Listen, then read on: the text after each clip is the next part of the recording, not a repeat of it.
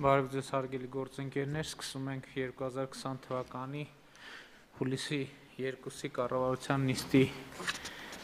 աշխատանքները նախ պարոն Թորոսյան կորոնավիրուսի հետ կապված իրավիճակը ներկայացրեք երեկվա։ Շնորհակալություն պարոն վարչապետ, երեկվա թվերը հետևյալն են, արձանագրված նոր դեպքերի թիվը 593 է 2100 տեստից, սկզբունքորեն տոկոսի առումով էական փոփոխություն չկա, դժբախտաբար եղել է 6 մահ կորոնավիրուսից եւ 4 հոգի մահացել է նաեւ կորոնավիրուս ունենալով, բայց ոչ կորոնավիրուսից։ Ընդհանուր թվերը ստացվում է 26658 դեպք, մինչ օրս արձանագրված եւ 459 մահ։ Իհարկե եղել են նաև մեծաթիվ բուժված քաղաքացիներ 473 եւ ընդհանուր բուժվածների թիվը 15036 է։ Առողջապահական համակարգի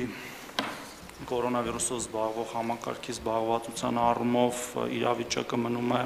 մոտավորապես նույնը, այսինքն վերակենդանացման բաժանմունքները պրակտիկորեն լիքն են, իհարկե կան 1-2 տեղեր բոլոր տեղերում եւ մենք կարողանում ենք դրանց հաշվին ծանր եւ ծայրահեղ ծանր քաղաքացիներին տեղավորել, որոնց թիվը այսօր գումարային կազմում է մոտ 650 հոգի եւ 44 հոգի նրանցից միացված է թոքերի արհեստական օդափոխության սարքերին, նաեւ շարունակվում է, դուք երեք էլ նշեցիք նաեւ բրիֆինգի ժամանակ նոր հզորությունների մեծացումը, ես այսօր ինքս էլ գնալու եմ տեսնեմ Սպիտակի եւ Մարտունու բժշկական կենտրոնների ծավալվող բաժանմունքները, որոնք հագեցած են լինելու թե անհրաժեշտ սարքավորումներով եւ թե ամենակարևորը այս պահին թթվածնային հագեցվածությամբ եւ եւս մի կարևոր հանգամանք, թե քանի քաղաքացի է սպասում հոսպիտալացման, տանը առավոտյան 9:00 դրությամբ ունենք սպասող ընդամենը 11 հոգի, որից 4-ը միջին ծանրության եւ 7-ը թեթև, մնացած եւս մոտ 80 հոգի սպասում են տեղափոխման այնպիսի հիվանդանոցներ, որոնք զբաղվում են կորոնավիրուսային հիվանդությամբ, այս մասով կարող եմ ասել, որ վիճակը հարաբերականորեն կայուն է, իսկ ընդհանուր կարծում եմ, որ պետք է նույն կերպ շարունակենք, եւս մի հավելյալ ինֆորմացիա տամ, որ ապացուցողական բազան մեր կողմից որդեգրված կանոնների պահպանման արդյունքների մասով օրեցօր շատանում է, նույնիսկ նույն երկրի մասշտաբով, երբ որ կան օրինակ Ամերիկայի Միացյալ Նահանգներում տարբեր նահանգներ, որտեղ դիմակների կրումը կամ պարտադիր է, կամ պարզապես խորհուրդ է տրվում, հետազոտողները ակնհայտ այդ շարունակում են այդ տարբերությունները արձանագրել, որտեղ որ այդ ամենը պարտադիր է եւ լավ պահպանվում է, նկատվում է կայունացում եւ թվերի իջեցում, ի հակառակ այն տեղերի, որտեղ որ դա պարզապես խորհուրդ է տրվում կամ նորմալ չի պահպանվում, հետեւաբար մեր գործողությունները այս առումով պետք է լինեն շարունակական ու որպեսզի կարողանանք հաղթահարել այս մարտահրավերը։ Շատ լավ, դիմակների հետ կապված շատ է քննարկում այն մասին, որ մեր պաշտոնական ուղերձը դիմակների հետ կապված այս ընթացքում փոխվել է, ես այսօր առավոտյան միջազգային լրատվությանը հետևելով արձանագրեցի, որ աշխարհի նույնիսկ գերզարգացած երկրներ կան, որտեղ նոր հիմա ամբողջական դիմակների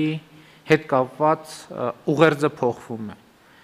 Ես արձանագրեցի, որ այդ գերզարգացած երկրներից մեկի ղեկավարը բավական երկար ժամանակ սկզբունքորեն չի հակառակն է ասել դիմակների հետ կապված եւ այսօր պաշտոնապես արձանագրել է, որ այո ինքը եւս ընդունում է, որ դիմակները պետք է լինեն պարտադիր եւ կրվեն։ Եվ պարոն Գևորգյան, ես ճիշտ եմ հասկանում, որ դիմակների շուկայում մենք էական գնանկում ունենք։ Այո, պարոն վարչապետ, դուք միանշանակ ճիշտ եք, բայց հիմա մի հատ ուրիշ խնդիր ունենք արդեն։ Ներկրված դիմակները, քանի որ մի 2 ամիս առաջ են ներկրվել, որոշակի թանկ գնով են ներկրվել, տեղական արտադրությունը 60 դրամ է ու հիմա ունենք դիմակների պրոֆիցիտ, այսինքն ավելի շատ դիմակ ունենք, քան վաճառվում է, մի հատ արտահանում արդեն կատարվել է Հայաստանից դիմակների 60 դրամով, մյուս խմբականակի համար եւս հայտարարվել է, հիմա մենք երկու խնդրի առաջ ենք անած, որ պետք է լուծենք, եթե մենք չենք թողում այս դիմակների արտահանումը, ապա տնտեսվարները ստիպված է լինելու միգուցե վնասով, բայց ավելի էժան վաճառեն, որտեղ չի վաճառում, եթե թողում ենք, ապա գինը մնում է կայուն այս 60 դրամ տեղականը եւ մի փոքր ավելի թանկ դրսից ներկրված, որտեղ դեռևս միջազգային շուկայում մինչև նոր խմբականակ կգա, նոր խմբականակը սպասվում է մոտ 1 ամսվա ընթացքում, որ ավելի կեժանանա։ Հիմա տեսեք, բայց այդտեղից մենք այլ եզրակացություն պետք է անենք։ Դիմակների հետ կապված էլի ուզում եմ մենք հիշենք մեր փուլերը։ Սկզբնական շրջանում, երբ որ աշխարհում կար շուկայում դեֆիցիտ, մեծ դեֆիցիտ, ամբողջ աշխարհում, եւ Հայաստանում էլ գները 200 դրամից ավել էին։ Եվ այդ ժամանակ խնդիր կար այնպես կառավարել իրավիճակը, որ գոնե առողջապահական հիմնարկների համար հնարավոր լինի դիմակներ ձեռք բերել։ Երկրորդ փուլը այն էր, երբ որ շուկայում կար դիմակ եւ դրանք բավականին գնով բարձր էին եւ մենք եկանք այն համոզման, որ պետք է դիմակները դարձնել պարտադիր։ Հասկանալով սակայն գների բարձր լինելը, մենք ասացինք, որ շատ լավ, նրանք ովքեր հնարավորություն ունեն գործանային արտադրության դիմակ կրել, թող կրեն, նրանք ովքեր չունեն այդ հնարավորությունը, թող տնային պայմաններում պատրաստված դիմակներ կրել։ Հիմա մենք ունենք գնանկում եւ ունենք պրոֆիցիտ։ Հիմա մենք կարող ենք ավելի անցնել երրորդ փուլին։ Մեր բոլոր քաղաքացիներին կոչ անել, որ կրեն բացառապես գործարանային արտադրության դիմակ։ Եվ պարոն Գևորգյան, ձեր ասած հարցը կլուծվի այդպես, եւ ըստ էության մենք այսօր շուկայում, երբ որ նայում ենք դիմակների սպառման ծավալները, այսինքն մեզ պետք չի նույնիսկ գնալ փողոցում մոնիտորինգ անել։ Մենք տեսնում ենք ամեն օր երկրում քանի դիմակ է սպառվում, եւ մեզ համար ակնհայտ է, որ մեր սիրելի քաղաքացիների մեծամասնությունը համենայն դեպս գործարանային արտադրության դիմակ չի կրում։ Եվ նաև մենք ասել ենք, որ գործարանային արտադրության դիմակները իրենց կանխարգելիչ նշանակությամբ շատ ավելի օգտակար են, մանավանդ որ ես անկեղծ եմ ուզում ասել, որ այս ընթացքում, երբ որ փողոցներում շրջայցեր եմ արել դիմակ բաժանելու համար, ես տեսել եմ քաղաքացիներ, ովքեր կրում են մոտավորապես այսպիսի ցանցայնությամբ դիմակներ, ուղղակի ֆորմալ բանը պահելու համար։ Բայց ես էլի ուզում եմ երեկ էլ մի այսպիսի բան նկատեցի, երևույթ նկատեցի, երբ որ ես մեքենայով շարժվում էի եւ մայթերին կանգնած քաղաքացիները ենթադրում եմ պետական պահպանության ծառայության այդ փարոսիկներով մեքենաներ տեսնելիս անդադ sense մայթերում կանգնած ասենք իմ շարժին զուգընթաց մարդիկ դիմակը որ ծնոտի տակից բարձրացնում են քթին են դնում։ Ես չեմ հասկանում սա։ Դիմակը սիրելի հայրենակիցներ, ախր այդ դիմակը հո ինձ համար չեք կրում, կամ կառավարության համար չեք կրում, կամ ոստիկանի համար չեք կրում, որ ոստիկան տեսնելիս բարձրացնեք, ոստիկանը անցնի իջացնեք։ Այստեղ մի շատ կարևոր է այս հանգամանքը։ Ինձ համար ես կրում եմ դիմակ եւ ինչ շրջապատող մարդկանց համար, բայց էլի ամեն քաղաքացի պետք է հասկանա, որ կառավարության համար չի դիմակը կրում։ Չնայած մյուս կողմից, այո, մեր խնդիրն է, որ մարդկանց հետ այս հաղորդակցությունը վարել շարունակ անընդհատ առանց հոգնելու, ընդ որում այդ ակցիաները պետք է շարունակել։ Դիմակ բաժանելու հետ կապված բոլոր այն հասարակական կազմակերպությունները, քաղաքացիները, բոլոր նրանք, ովքեր ունեն այդ հնարավորությունը, թող անընդհատ անեն դա շատ կարևոր է։ Բայց մյուս կողմից վարչական մեթոդներն էլ պետք է կիրառվի, էլի արձանագրելով, մենք ոչ մեկին չենք ուզում տուգանենք, ոչ մեկին։ Վարչական միջոցի նպատակը, որ մարդիկ կրեն դիմակ, կամ ասենք, որ մարդիկ ունեն ընտրություն չտուգանվելու, կրել դիմակ եւ չտուգանվել։ Պարոն Ղազարյան, խնդրում եմ ասեք, թե երեք ինչ վարչական միջոցներ են ձեռնարկվել հակահամաճարակային։ Շնորհակալություն,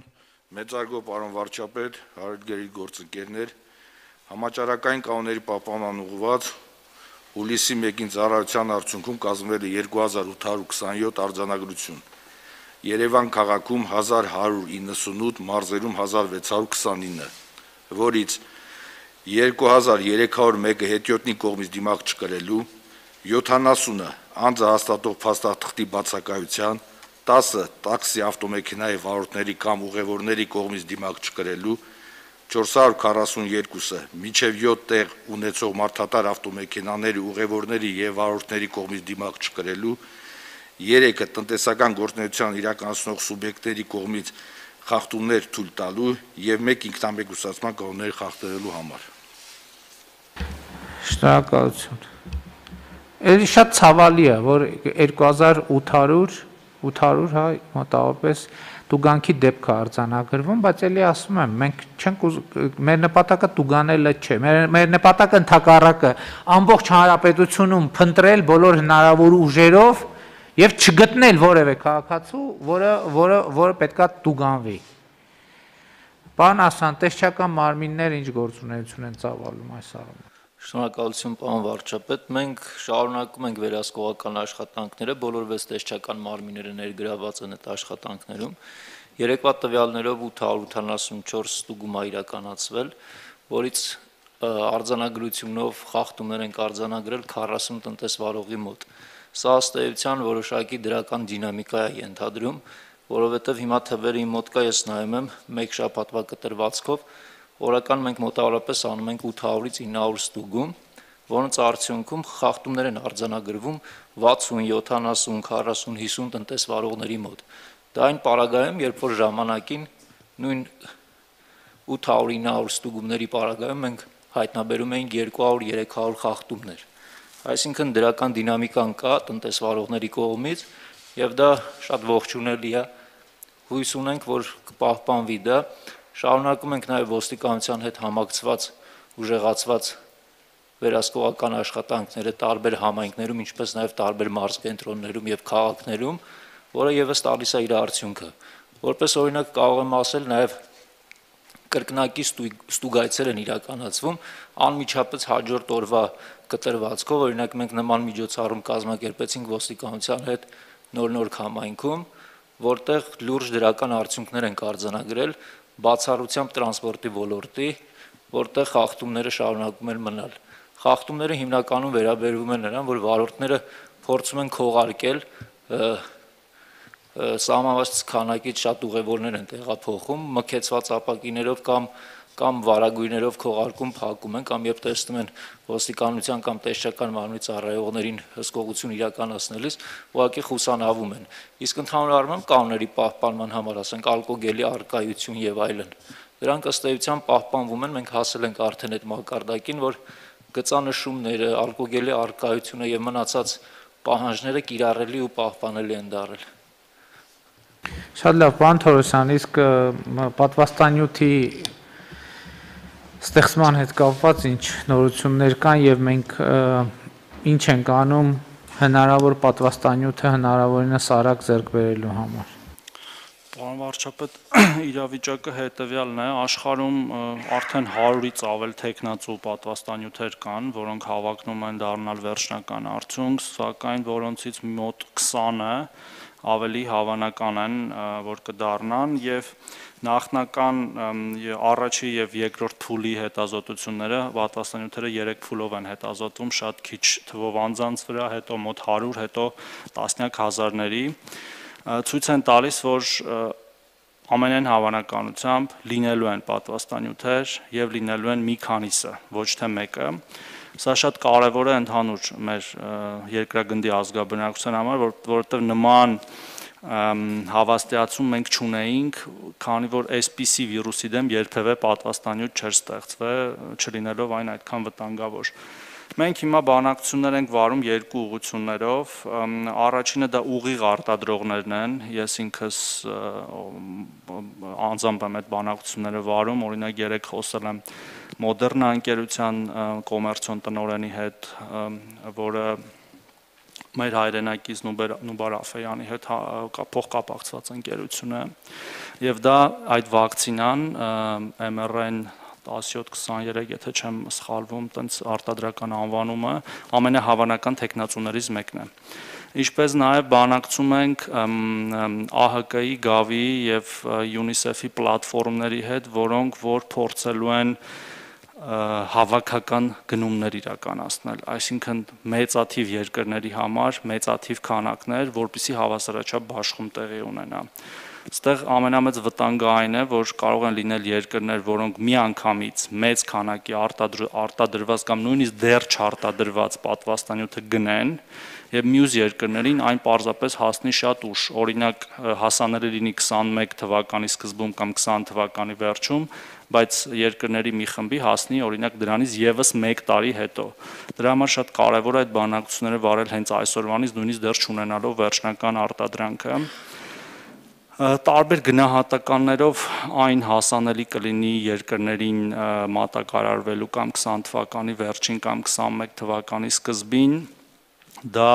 ինֆորմացիան այդ վերջնական պարզ կլինի աշնան սկզբում, որովհետև երրորդ փուլի հետազոտությունների ամփոփումը կամ միջանկյալ ամփոփումը սպասվում է այդ ժամանակ, բայց ընդհանուր փաստը, որ դա լինելու է եւ փոխելու է ամբողջ իրավիճակը եւ մենք վերադառնալու ենք մեր սովորական կյանքին առանց դիմակների եւ առանց մնացած կանոնները պահպանելու արդեն ուրախալի է, պետքա հետևենք եւ հետ չմնանք զարգացումների շարունակելով այդ բանակցությունները։ Արդյունքների մասն էլ ես ընթացքում տեղեկ կպահեմ արդեն։ Եվ առավել եւս այս լուրի ֆոնի վրա կարծում եմ առավել պետք է խստացնենք հակահամաճարակային կանոնների պահպանումը, մեր կարգապահությունը, որպեսզի մարդկանց չդատապարտենք մահվան։ Էլի ուզում եմ ընդգծել, որ մահերի թիվը կոնկրետ կախված է վիճակագրությունից։ Ենթադրենք, եթե շատ կոպիտ ձևակերպենք, 590 երեկվա ախտորոշված դեպքերը նշանակում են, որ 11 մարդ այդ օրվա վիճակագրության բերումով մահանալու է։ Իհարկե մեծ մասը բուժվելու են, բայց էլի մեզնից յուրաքանչյուրը հակահամաճարակային կանոնը չպահելով ամենայն հավանականությամբ մահվան է դատապարտում ինչ որ մի ուրիշ քաղաքացու, բայց մեզնից յուրաքանչյուրը չի կարող երաշխավորվել, որ այդ քաղաքացին հենց ինքը չի լինի, հենց իր ընտանիքի անդամը չի լինի, իր հարազատը չի լինի։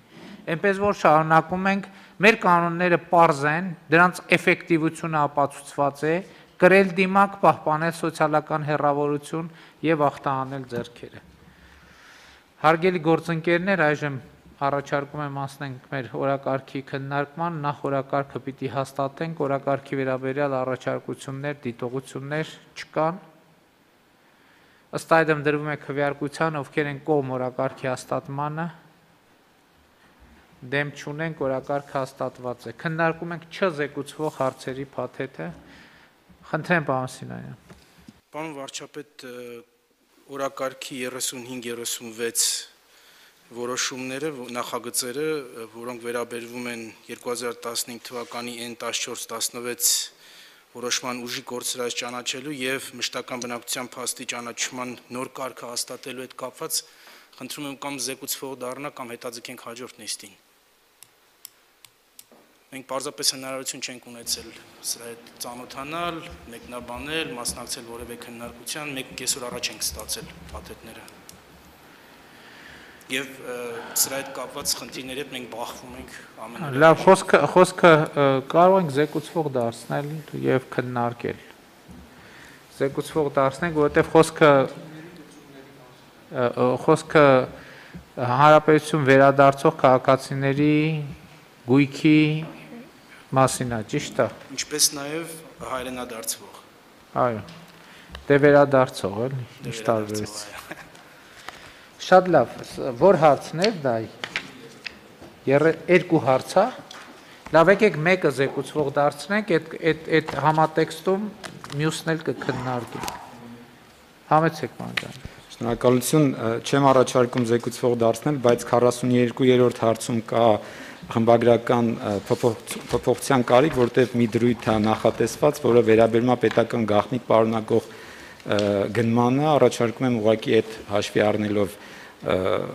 քվեարկություն անել իր համար եւ 49-րդ հարցը էլի տեխնիկական հարց է, գումարի ճշտման անհրաժեշտություն կա, չեմ առաջարկում էլի զեկուցվող դարձնել, ուղղակի առաջարկում եմ դա հաշվի առնել, ուղղակի 3 չառաջի օրը եւ 3 տեղի ունեցած քննարկումների արդյունքում անհրաժեշտություն առաջացել գումարը ճշտել։ Շնորհակալություն։ Այսինքն խմբագրած տարբերակներով հիմա քվեարկենք խմբագրած տարբերակներով, առարկություն կա առաջարկի վերաբերյալ, առաջարկների վերաբերյալ։ Համեցեք։ Պարոն վարչապետ, հիմա կընդունենք 50-րդ ուղղակի ուզում եի տեղեկացնել, որ ուսանողական վարկերի առումով մենք փոփոխություն ենք կատարել եւ երաշխավորների դեպքում ուրեմն բացի խնամակալից այլ անձինք նույնպես կարող են երաշխավոր դառնալ։ 50-րդ հարցն է։ Բացի ումից ովքեր կարող են։ Բացի խնամակալներից այլ անձինք նույնպես կարող են երաշխավոր դառնալ ուսանողական վարկերի համար։ Շատ լավ։ Ըստ այդմ առանց 35-րդ հարցի քվեարկության է դրվում չզեկուցվող հարցերի փաթեթը, ովքեր են կողմ փաթեթի ընդունմանը, դեմ չկա, փաթեթը ընդունված է, անցնում ենք զեկուցվող հարցերի քննարկմանը, հարց համար 28 Հայաստանի Հանրապետության Կառավարության 2018 թվականի հուլիսի 19-ի համար 893 լ որոշման մեջ լրացումներ եւ փոփոխություն կատարելու մասին հարցը Զեկուցող էկոնոմիկայի նախարար Տիգրան Խաչատրյան, խնդրեմ պարոն Խաչատրյան։ Շնորհակալ եմ, մեծարգո վարչապետ, հարգելի գործընկերներ, օրակարգի 28-րդ հարցով զեկուցվում է 2018 թվականի հուլիսի 19-ի թիվ 893 որոշման մեջ փոփոխություն կատարելու վերաբերյալ նախարարության առաջարկը, ինչը պայմանավորված է հետևյալով. Նախ այս որոշումը գյուղատնտեսության ոլորտում կառավարության աջակցության լիզինգի ծրագրերից մեկին է վերաբերում, որով մենք անցյալում սահմանել ենք, որ կարող է ֆինանսավորվել նաև սպանդանոցների,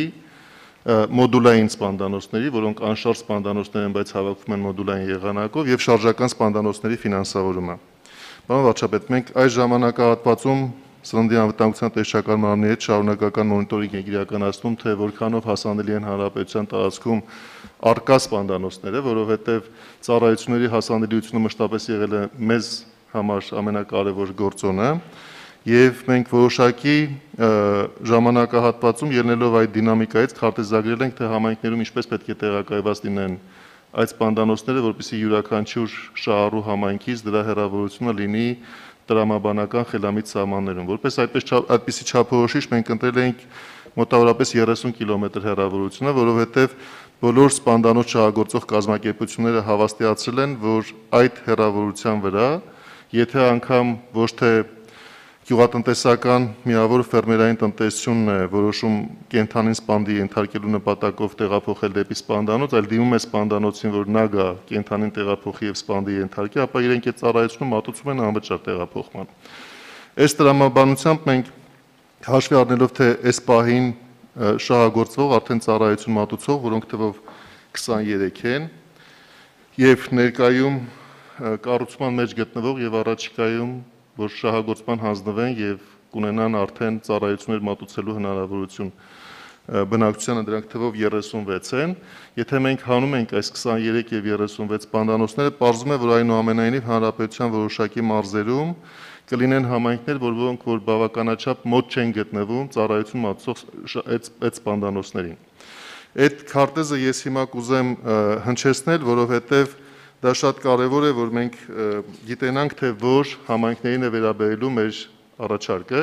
իսկ մեր առաջարկի բովանդակությունը հետևյալն է. այնտեղ, որտեղ դեռևս չկան հասանելի սպանդանոցներ, եթե տվյալ համայնքում սպանդանոց շահագործող մեկը, կամ եթե այդպիսի մարզում, կամ եթե այդ մարզում դեռևս չկա այդպիսի ցանկություն հայտնող, ապա սահմանակից մարզում, մեկը որոշում է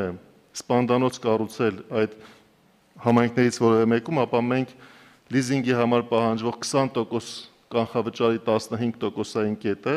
բայց ոչ ավել քան 4.800.000 դրամ դրամաշնոր ենք հատկացնում, սուբսիդիա ենք հատկացնում։ Ինչի ենք սահմանել նախապատվության իրավունքը տվյալ մարզում շահագործող սպանդանոցների համար, որովհետև լինելով բիզնես որոշում, նա արդեն որոշում է կայացել, որ հարևան համայնքներից որևէ մեկում իր ծախսերով կառուցում է այդ սպանդանոցը եւ եթե իրենից մոտ հեռավորության վրա գտնվում է եւս մեկը, որ կառուցում է նման սպանդանոց, բայց պետության ֆինանսական աջակցությամբ, երկրորդը կարող է համեմատական առավելություն ստանալ իր նկատմամբ։ Դրա համար արդարությունը պահպանելու համար առաջարկել ենք, որ այդ նախապատվության իրավունքը ունենա տվյալ մարզում հարակից համայնքներում սպանդանոց շահագործելու իրավունք ստացած մեկը, եւ երկրորդ կարևոր հանգամանքը այստեղ կա, քանի որ նա արդեն այդ բիզնես որոշումը կայացրել է եւ գիտի թե դա ինչ գործունեություն է ենթադրում, հավանականությունը, որ ինքը կկառուցի եւ որակյալ ծառայություններ կմատուցի, շատ ավելի բարձր է, քան այդ բիզնեսում նոր հայտնված որևէ մեկը։ Սրանք են հիմնական ելակետերն են եղել, որոնք մենք հաշվի ենք առել այս որոշումը կառավարությանն առաջարկելուց առաջ։ Հիմա, երբ որ մենք այդ քարտեզով անցնում ենք, դրանք ինչպես նշեցի, բացի այդ 23 եւ 36, որոնք որ ընդհանուր 59 են, դրանցից բացի կպահանջվեն եւս 14 կետեր, որտեղ սպանդանոցների արկայությունից հետո մենք կարող ենք արդեն ասել, որ բոլոր համայնքներից ոչ ավել քան 30 կիլոմետր հասանելիությամբ կան շահագործվող ծառայություն մատուցող սպանդանոցներ։ Սյունիքում այդպիսի կետերը 3-ն են, որոնք որ մեր առաջարկությամբ, ես հիմա այդ 14 կետերը կամ աշխարհագրությունը կթվարկեմ, թե որտեղ են լինելու այն վայրերը, որտեղ տեղակայվող սպանդանոցները կստանան պետական ֆինանսական աջակցություն 4 միլիոն 800 հազար դրամ սահմաններում, դրամաշնորհի եղանակով։ Սյունիքում դա առաջին կետը Գորհայք, Ծղուկ, Սառնակուն կամ Սպանդարյան համայնքների տարածքներն են։ Մենք կամով ենք ասել, որովհետև այդ համայնքներից որում էլ եթե տեղակայվի, ապա հասանելիությունը մոտավորապես նույն խելամտության սահմաններում կլինի բոլոր հարևան համայնքների համար։ Երկրորդ կետը Ծավ, Նորհանդ, Սրաշեն կամ Շիշկերտ համայնքներն են, եւ երրորդ կետը Սյունիքում դա Մեղրի համայնքն է։ Այսինքն այս 3 ուղղություններից որևէ մեկով եթե դիմեն, ապա մենք ֆինանսական աջակցություն կտրամադրենք։ Գեղարքունիքում կա այդպիսի մեկ ուղղություն, դա Ծափաթաղ, Ջիլ եւ Փամբակ համայնքների տարածքներն են, վարչական։ Արարատում կա 2 ուղղություն, առաջինը Դվին, Վերին Դվին, Նորաշեն եւ Վերին Արտաշատ ուղղություններն են, եւ երկրորդը Ուրցաձոր, Վեդի, Շափաղ կամ Լանջանիստ համայնքների տարածքները։ Շիրակում ունենք այդպիսի 4 կետ։ Առաջինը Արթիկ, Փանիկ, Մեծ Մանթաշ եւ Նոր կյանք համայնքների վարչական տարածքներն են, երկրորդը Ախուրյան, Արևիկ, Կառնուտ կամ Ազատան, երրորդը Ամասիա, Բանդիվան, Արեգնադեմ եւ չորրորդը Աշոցք, Սիզավետ կամ Բավրա վարչական համայնքների տարածքները։ Լոռիում ունենք 2 կետ, Յուլակարակ, Վարդաբլուր, Գարգար կամ Կուրթան համայնքների վարչական տարածքը, երկրորդ ուղղությունը Վահագնի, Վահագնաձոր, Եղեգնուտ կամ Ձորագետ համայնքների վարչական տարածքը եւ Արագածոտնում ունենք եւս 2 ուղղություն, Ծաղկահովիտ, Վարդաբլուր, Սադունց կամ Կանյաշիր համայնքների վարչական տարածքը եւ երկրորդ ուղղությունը Թալին, Աշնակ, Կատնավպյուր կամ Մաստարա։ Այսինքն թվարկված այս 14 ուղղություններից նախատեսվում է, որ մենք պետք է հայտերը ստանանք էլեկտրոնային եղանակով, մեկ խնդրանք, որ մենք այս որոշումը քվեարկենք հիմա իմ կողմից առաջարկվող մեկ փոփոխությամբ, մենք այստեղ պարոն վարչապետ առաջարկել էինք, որ ով առաջինը դիմի եւ իրեն ասենք դրական պատասխան, նա լինի այդ իրավունք ունեցողը, բայց ես կարծում եմ եւ երկրորդ պայմանն էինք դրել, ասել ենք, եթե միաժամանակ երկուսն են դիմում եւ այդ երկուսի դիմումի դեպքում մեկը իր համաֆինանսավորման այդ 15%-ի պահանջ ներկայացնում են առավելագույն 4 միլիոն 800 հազար դրամը, որը սահմանված է որպես վերին շեմ, իսկ մյուսը 4 միլիոն 500 հազար դրամ, ապա նախապատվություն կտրվեր այդ ավելի ցածր 4 միլիոն 500 հազար դրամ պահանջողի գնային առաջարկին ծրագրային։ Ես կարծում եմ, որպեսզի այնպես չստացվի, որ մարդկանց մոտ անորոշություն մնա, թե ով էր առաջինը դիմում մուտք արել նախարարություն, մենք առաջարկում եմ այսպես քվեարկենք, որ տանք 7 աշխատանքային օր, մինչև հաջորդ շաբաթվա վերջին ուրբաթ օրը, այդպես արձանագրենք, այդ ընթացքում հավաքենք բոլոր դիմումները եւ եթե նույն սկզբունքներով, ինչպես որ թվարկված է, եթե մեկը տվել է այդ, այսինքն շահագործող է, գտնվում է այդ մարզում, ունի նախապատվության իրավունք, ստանում է իր 4 միլիոն 800 հազար դրամի սահմաններում աջակցություն, եթե այդ մարզում չէ, ապա հարակից մարզում է, երկրորդ առաջնահերթությունը դրանն է, եթե այդ մարզից չի, հարակից մարզից չի եւ տվել է գնային առաջարկ, որը 4 միլիոն 800 հազար դրամից ամենանվազագույնն է, ապա ստանում է երրորդ առավելությունը իր շահագործման իրավունքը ստանալու համար։ Միայն այս փոփոխությամբ խնդրում եմ քվեարկել եւ հույս ունեմ, որ այս աջակցությամբ մենք նորից կարագացնենք այն վայրերում սպանդանոցների հասանելիությունը, որոնք որ դեռևս բավականաչափ հասանելի ծառայություններ չեն ապահովում։ Շնորհակալ եմ։ Շատ լավ, շնորհակալ եմ, հարցեր։ Չկան հարցեր, ըստ այդմ ներվում է քվեարկության, միշտ քվեարկությունը ասեմ, որ եկեք արձանագրենք, որ այս ճանապարհին այլընտրանք ուղղակի չկա, չի կարող լինել, առավել ևս այսօրվա համաճարակային վիճակի եւ բոլոր կանխատեսումներով առաջիկա ժամանակաշրջանում համաճարակներ լինելու են մարտահրավերներ եւ մենք ասֆալտների վրա մորթվող, վաճառվող, գնվող մսի եւ ընդհանրապես սննդամթերքի պատմությանը պետքա վերջ դնենք օր առաջ։ Ովքեր են դեմ որոշման ընդունմանը, դեմ չկա, որոշումն ընդունված է։ Քննարկում ենք հարց համար 38-ը Հայաստանի Հանրապետությունում 2020 թվականին աշնանացան ցորենի արտադրության խթանման պետական աջակցության պիլոտային ծրագիրը հաստատելու մասին հարցը զեկուցող էկոնոմիկայի նախարար Տիգրան Խաչատրյան, համեցեք պարոն Խաչատրյան։ Շնորհակալ եմ, մեծարգո վարչապետ։ Մի փոքր նախապատմություն պատմեմ, թե ինչի ենք մենք այս առաջարկը ներկայացրել կառավարության հաստատմանը։ Մեր ուսումնասիրությունները ցույց են տալիս, որ Հայաստանում այն մարզերում, որտեղ մենք ունենք աշնանացան ցորենքի մշակություն, արտադրողականությունը բավականաչափ ցածր է։ Ըստ պաշտոնական վիճակագրության 7 մարզերում գտնվում են մեր ցորենի ցանքատարածությունների 95%-ից ավելին։ Ես 7 մարզերը թվարկելու փոխարեն կթվարկեմ այն բացառությունները, որոնք այդ 7-ի մեջ չեն մտնում, դրանք Արմավիրը, Արարատը եւ Վայոց-Ձորն են։ Մնացած 7 մարզերում եղած ցորենի ցանքատարածությունները 95%-ից ավելին են պաշտոնական վիճակագրությամբ։ Դրանով հանդերձ 1 հեկտարի արտադրողականությունը 2 տոննայից ցածր է, այսինքն երբ որ ցորեն են ցանում 1 հեկտարում 1.8-2 տոննա յուրաքանչյուր հեկտարի հաշվով տարբեր վայրերում տարբեր, բայց միջին հաշվով այդպիսի արտադրողականություն է ապահովում, որը նույնպես տարբեր համեմատականներում եւ մենք խոսել ենք նաեւ Արցախի մեր գործընկերների հետ, նաեւ Արցախի համեմատությամբ էապես ավելի ցածր արտադրողականություն է։ Այն հարցումները, որոնք կատարված են եղել նախարարության համապատասխան մասնագետների կողմից եւ մասնագետների շրջանում եւ ոչ մասնագետների շրջանում, փաստում են, որ արտադրողականության ցածր արտադրողականության հիմնական պատճառը սերմացուի ոչ բավարար որակն է։ Այսինքն գյուղացիական տնտեսությունները շատ հաճախ նախորդ տարվա իրենց ցորենից սերմացու են պահում եւ հաջորդ տարվա ցանքը կատարում են այդ նախորդ տարվա սերմացուով, որը չի կարող երկարաժամկետ առումով համարել ճիշտ տնտեսավարում, որովհետև այդ եղանակով ստանում են հենց այն ցածր արտադրողականությունը, որի փաստը արձանագրում է մեր վիճակագրությունը, եւ երբ որ մենք քննարկում ենք, թե ինչպես կարելի է նպաստել, որ ցորենի մշակությամբ զբաղվող տնային տնտեսությունները ավելի բարձր շահութաբերություն ունենան, եկանք այն եզրակացության, որ դրա ամենահիմնական պատճառը շուկայում որակյալ սերմացուի առկայությունն է եւ դրա հասանելիությունը տնային տնտեսությունների համար։ Նորից շատ խոսելով եւ հաշվի առնելով անցյալի որոշակի դասեր, մենք երկու այլընտրանք ունեինք, կամ կառավարությունը պետք է այդպիսի մի գործողության մեջ ներգրավվեր, այսինքն շուկային կազմակերպել այդպիսի սերմացուի գնում եւ առաջարկ շուկայում, կամ պետք է այնպիսի մեխանիզմ առաջարկեինք, որ մասնավորները մրցակցության մեջ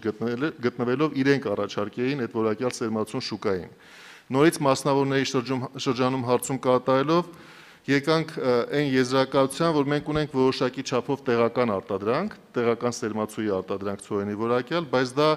այն ծավալով չէ, որ ամբողջ զգալի չափով պահանջարկ բավարարի եւ ունենք կազմակերպություններ, որոնք պատրաստ են ներկայել այդ սերմացուն, եթե վստահ լինեն, որ գյուղացիական տնտեսությունների շրջանում այդպիսի հետաքրքրվածություն կա։ Իսկ բնականաբար մտավախությունը պայմանավորված է նրանով, որ որակյալ սերմացուն, որը երկու տեսակ է լինում, էլիտա տեսակի է կոչվում կամ առաջին վերարտադրության սերմացու, ունի այն պարենային ցորենի նկատմամբ զգալիորեն ավելի բարձր գին։ Օրինակ առաջին վերարտադրության ցորենի 1 կիլոգրամը սերմացուի շուկայում հայկական սերմ արտադրող կազմակերպությունների կողմից առաջարկվում է 210-220 դրամով 1 կիլոգրամը որպես կանոն։ Բնականաբար գյուղացիական տնտեսությունը, որ պետք է ցանկ կատարի եւ 300 կիլոգրամ ցորեն ցանի այդ հողատարածքում 1 հեկտարի հաշվով, իր համար պետք է պատասխանի այն հարցին, թե 1 կիլոգրամի համար 110-120 դրամ ավելի բարձր սերմացուի վճարելով ինչպիսի տնտեսական լրացուցիչ օգուտներ է ստանում, որ իր անցած տարվա ցորենի սերմացուն ցանելու փոխարեն գնա շուկա եւ ձեռք բերի այդ 210 կամ 220 դրամանոց սերմացուն։ Մենք որոշեցինք, որ այս տարի առաջարկելու ենք սուբսիդավորել շուկայում այդպիսի եղանակով առաջարկվող սերմացուն։ Այսինքն գիտենալով, որ դա մոտավորապես 110 կամ 120 դրամով ավելի բարձր արժեք է ունենալու, այս որոշմամբ առաջարկում ենք սահմանել, որ 1 կիլոգրամի հաշվով 70 դրամը կվճարի կառավարությունը, եթե գյուղացիական տնտեսությունը հաշվի առնելով այդ տնտեսական օգուտները, ինքը պատրաստ է իր պարենային ցորենը, որ պահել էր որպես սերմացու, վաճառել 100 դրամով, դրան ավելացնել եւս 50 դրամ եւ 150 դրամով վճարել են 220 դրամանոց սերմացուի համար, որի 70-ն արդեն վճարում է պետությունը։ Այս եղանակով մենք կարծում ենք, որ եւ երկրորդ սահմանափակումը կա, յուրաքանչյուր տնային տնտեսության համար առաջարկել ենք, որ առավելագույն սահմանաչափ լինի մինչեւ 20 հեկտար ցորենի ցանքի համար, որովհետեւ սա հատկապես խոշոր տնտեսավարողները գիտեն այդ առավելությունները, այսինքն նրանց դա բացատրել պետք չի, իրենց բիզնեսի շահութաբերություններ գիտեն եւ մեր գործիքը հատկապես ուղղված է ոչ մեծ չափով, իսկ մենք համարում ենք, որ 20 հեկտարի սահմաններում գտնվող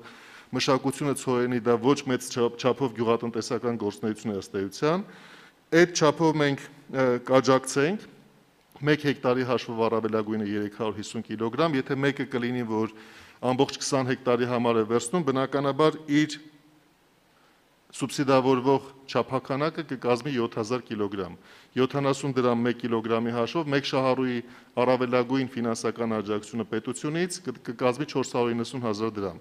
Մենք այս ֆինանսական աջակցությունը միանգամից չենք տրամադրելու շահառու գյուղացիական տնտեսությանը, այլ այն պահին, երբ որ նա անկանխիկ վճարում կկատարի մատակարարի հաշվի վրա, այդ պահից մյուս 70 դրամ մենք փոխանցենք այդ մատակարարի հաշվի վրա։ Եվ մի պարզ ուղղակի թվաբանական հաշվարկ վերջի համար, որ նաև մեզ դսող գյուղացիական տնտեսությունները, ովքեր աշնանացան պետք է անեն համեմատություն կատարեն, եթե 1 հեկտարի հաշվով իրենք 1 տոննա, այսինքն 2 տոննայի փոխարեն 3 տոննա ցորենի բերք ունենան, ապա դա նվազագույնը 100 դրամով կարժենա 100,000 դրամ, դա այն տնտեսական օգուտն է, որ իրենք կստանան յուրաքանչյուր հեկտարից,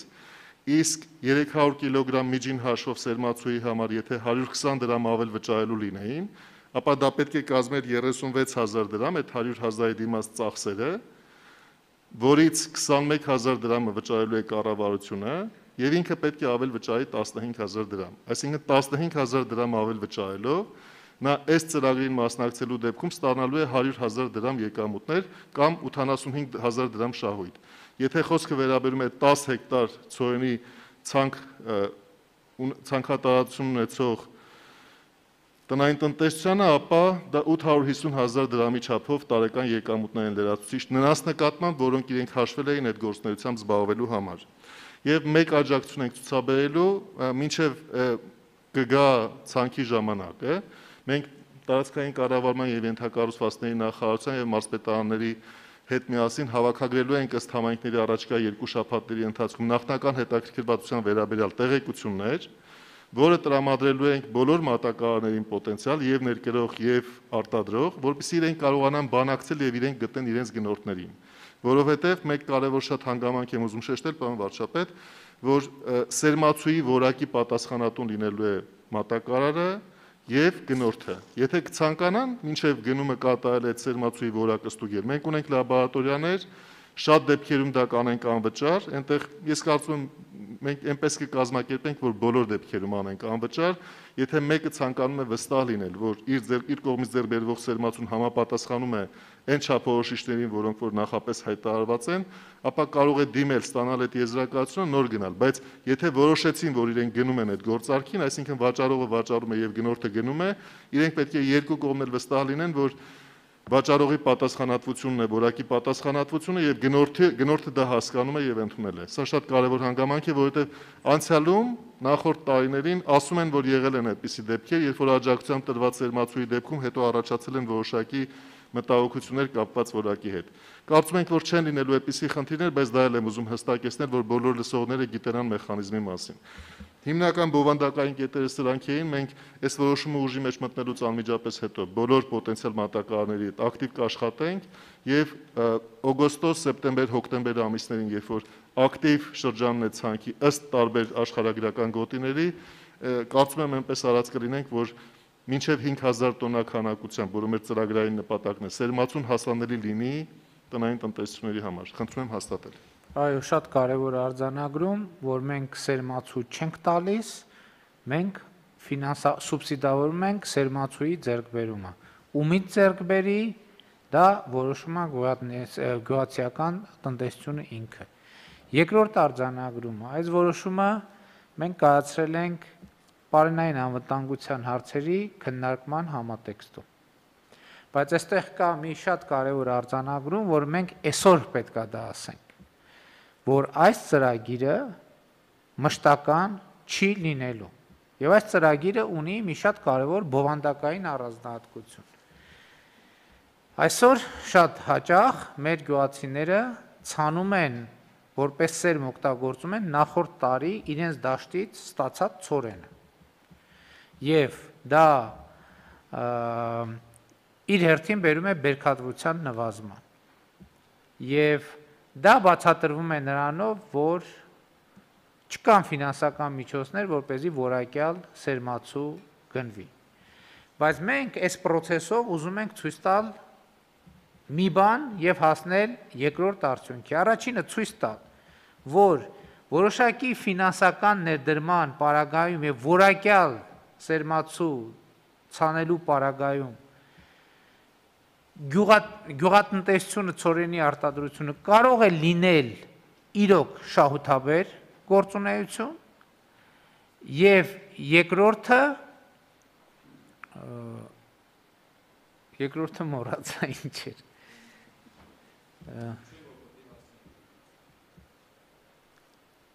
Եվ մենք ուզում ենք այս աջակցությամբ գյուղացիական տնտեսություններին բերել մի ցիկլի,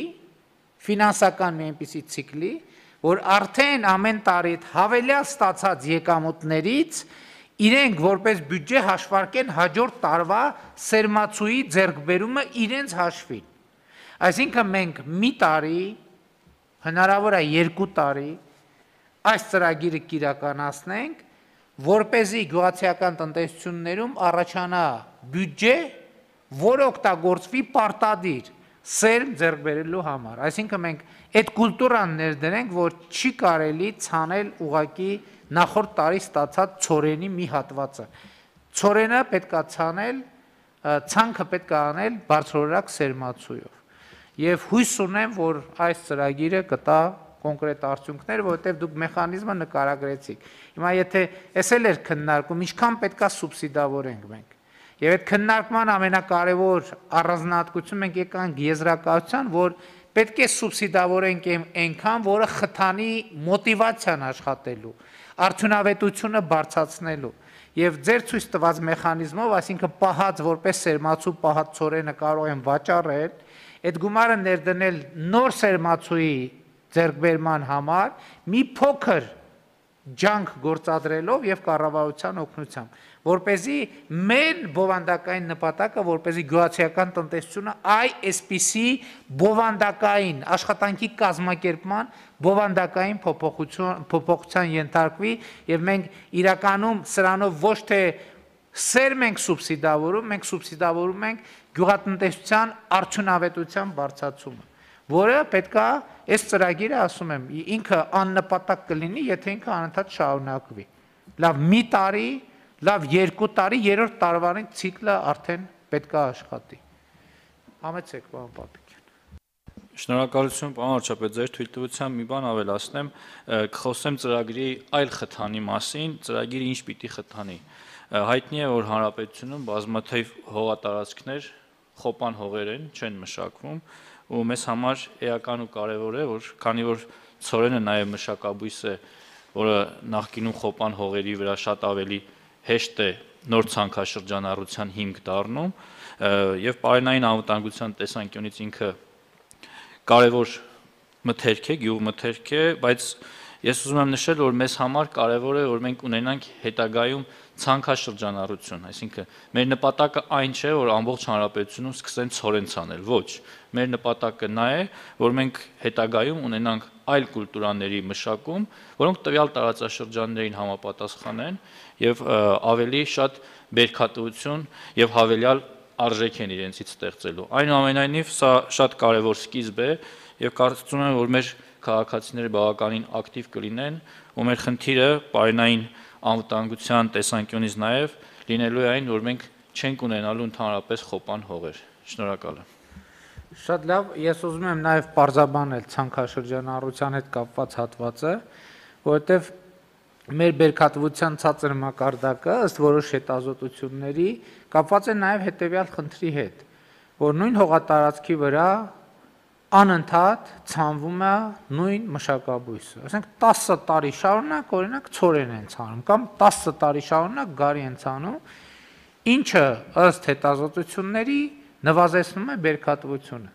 Դրա համար դա իհարկե մեթոդական աշխատանք է, որ մեր կառավարությունը եւ կազմակերպությունները պետք է անեն։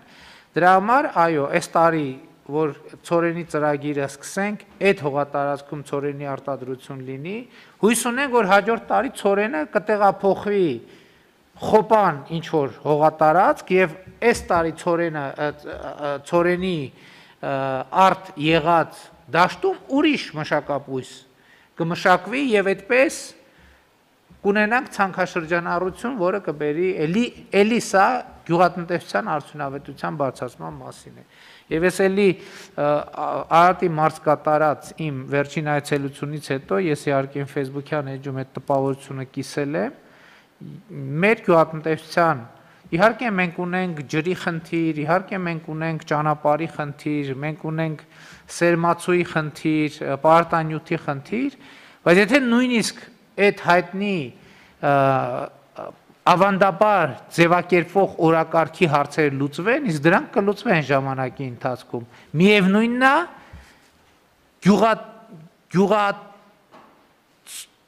տնտեսությամբ զբաղվող մարդկանց բարեկեցության մակարդակը չի փոխվելու, քանի դեռ մենք չունենք գյուղատնտեսության բովանդակային փոփոխություն։ Քանի դեռ մենք չենք փոխել լավ եւ վատ այգու մասին մեր պատկերացումները, լավ եւ վատ տնտեսության մասին մեր պատկերացումները, քանի դեռ գյուղատնտեսության աշխատանքները, ինչպես նախկինում ասել ենք, չեն պլանավորվում թուղթ ու գրիչով, ավելի լավ է համակարգիչով եւ այլ ծրագրերով։ Այնպես որ այո, էլի ուզում եմ ասեմ, սա ոչ թե այն ծրագրերից է, որ գյուղացուն տալիս ենք օրինակ դիզվառելիք, որի կեսը գնում չգիտեմ ինչ ալնում, գյուղացուն տալիս ենք սերմացու, ոչ, մենք աջակցում ենք գյուղատնտեսության արդյունավետության բարձրացմանը, որովհետև այդ ֆիզիկական աջակցությունը ինքը ոչ մի արդյունքի չի բերում, պետք է լինի բովանդակային աջակցություն, իհարկե նաև ֆիզիկական որոշ միջոցների եւ գործիքների կիրառում։ Խնդրեմ հարցեր, համեցեք պարոն Ջանջյան։ Շնորհակալություն, ավելի շատ ոչ թե հարց, այլ առաջարկ, պարոն վարչապետ, այն ինչ որ դուք թվարկեցիք, առաջարկում եմ դա ծրագրի մեջ հենց այդպես էլ ձևակերպել, որովհետև որքան հասկանում եմ, այդ ելքի ռազմավարությունը բացակայում է այստեղից, որպեսզի պարզ լինի, որ սա հավերժ չի, որովհետև սուբսիդիան շատ կարևոր գործիք է, բայց ամեն գործիքի նման ավելի կարևոր է իր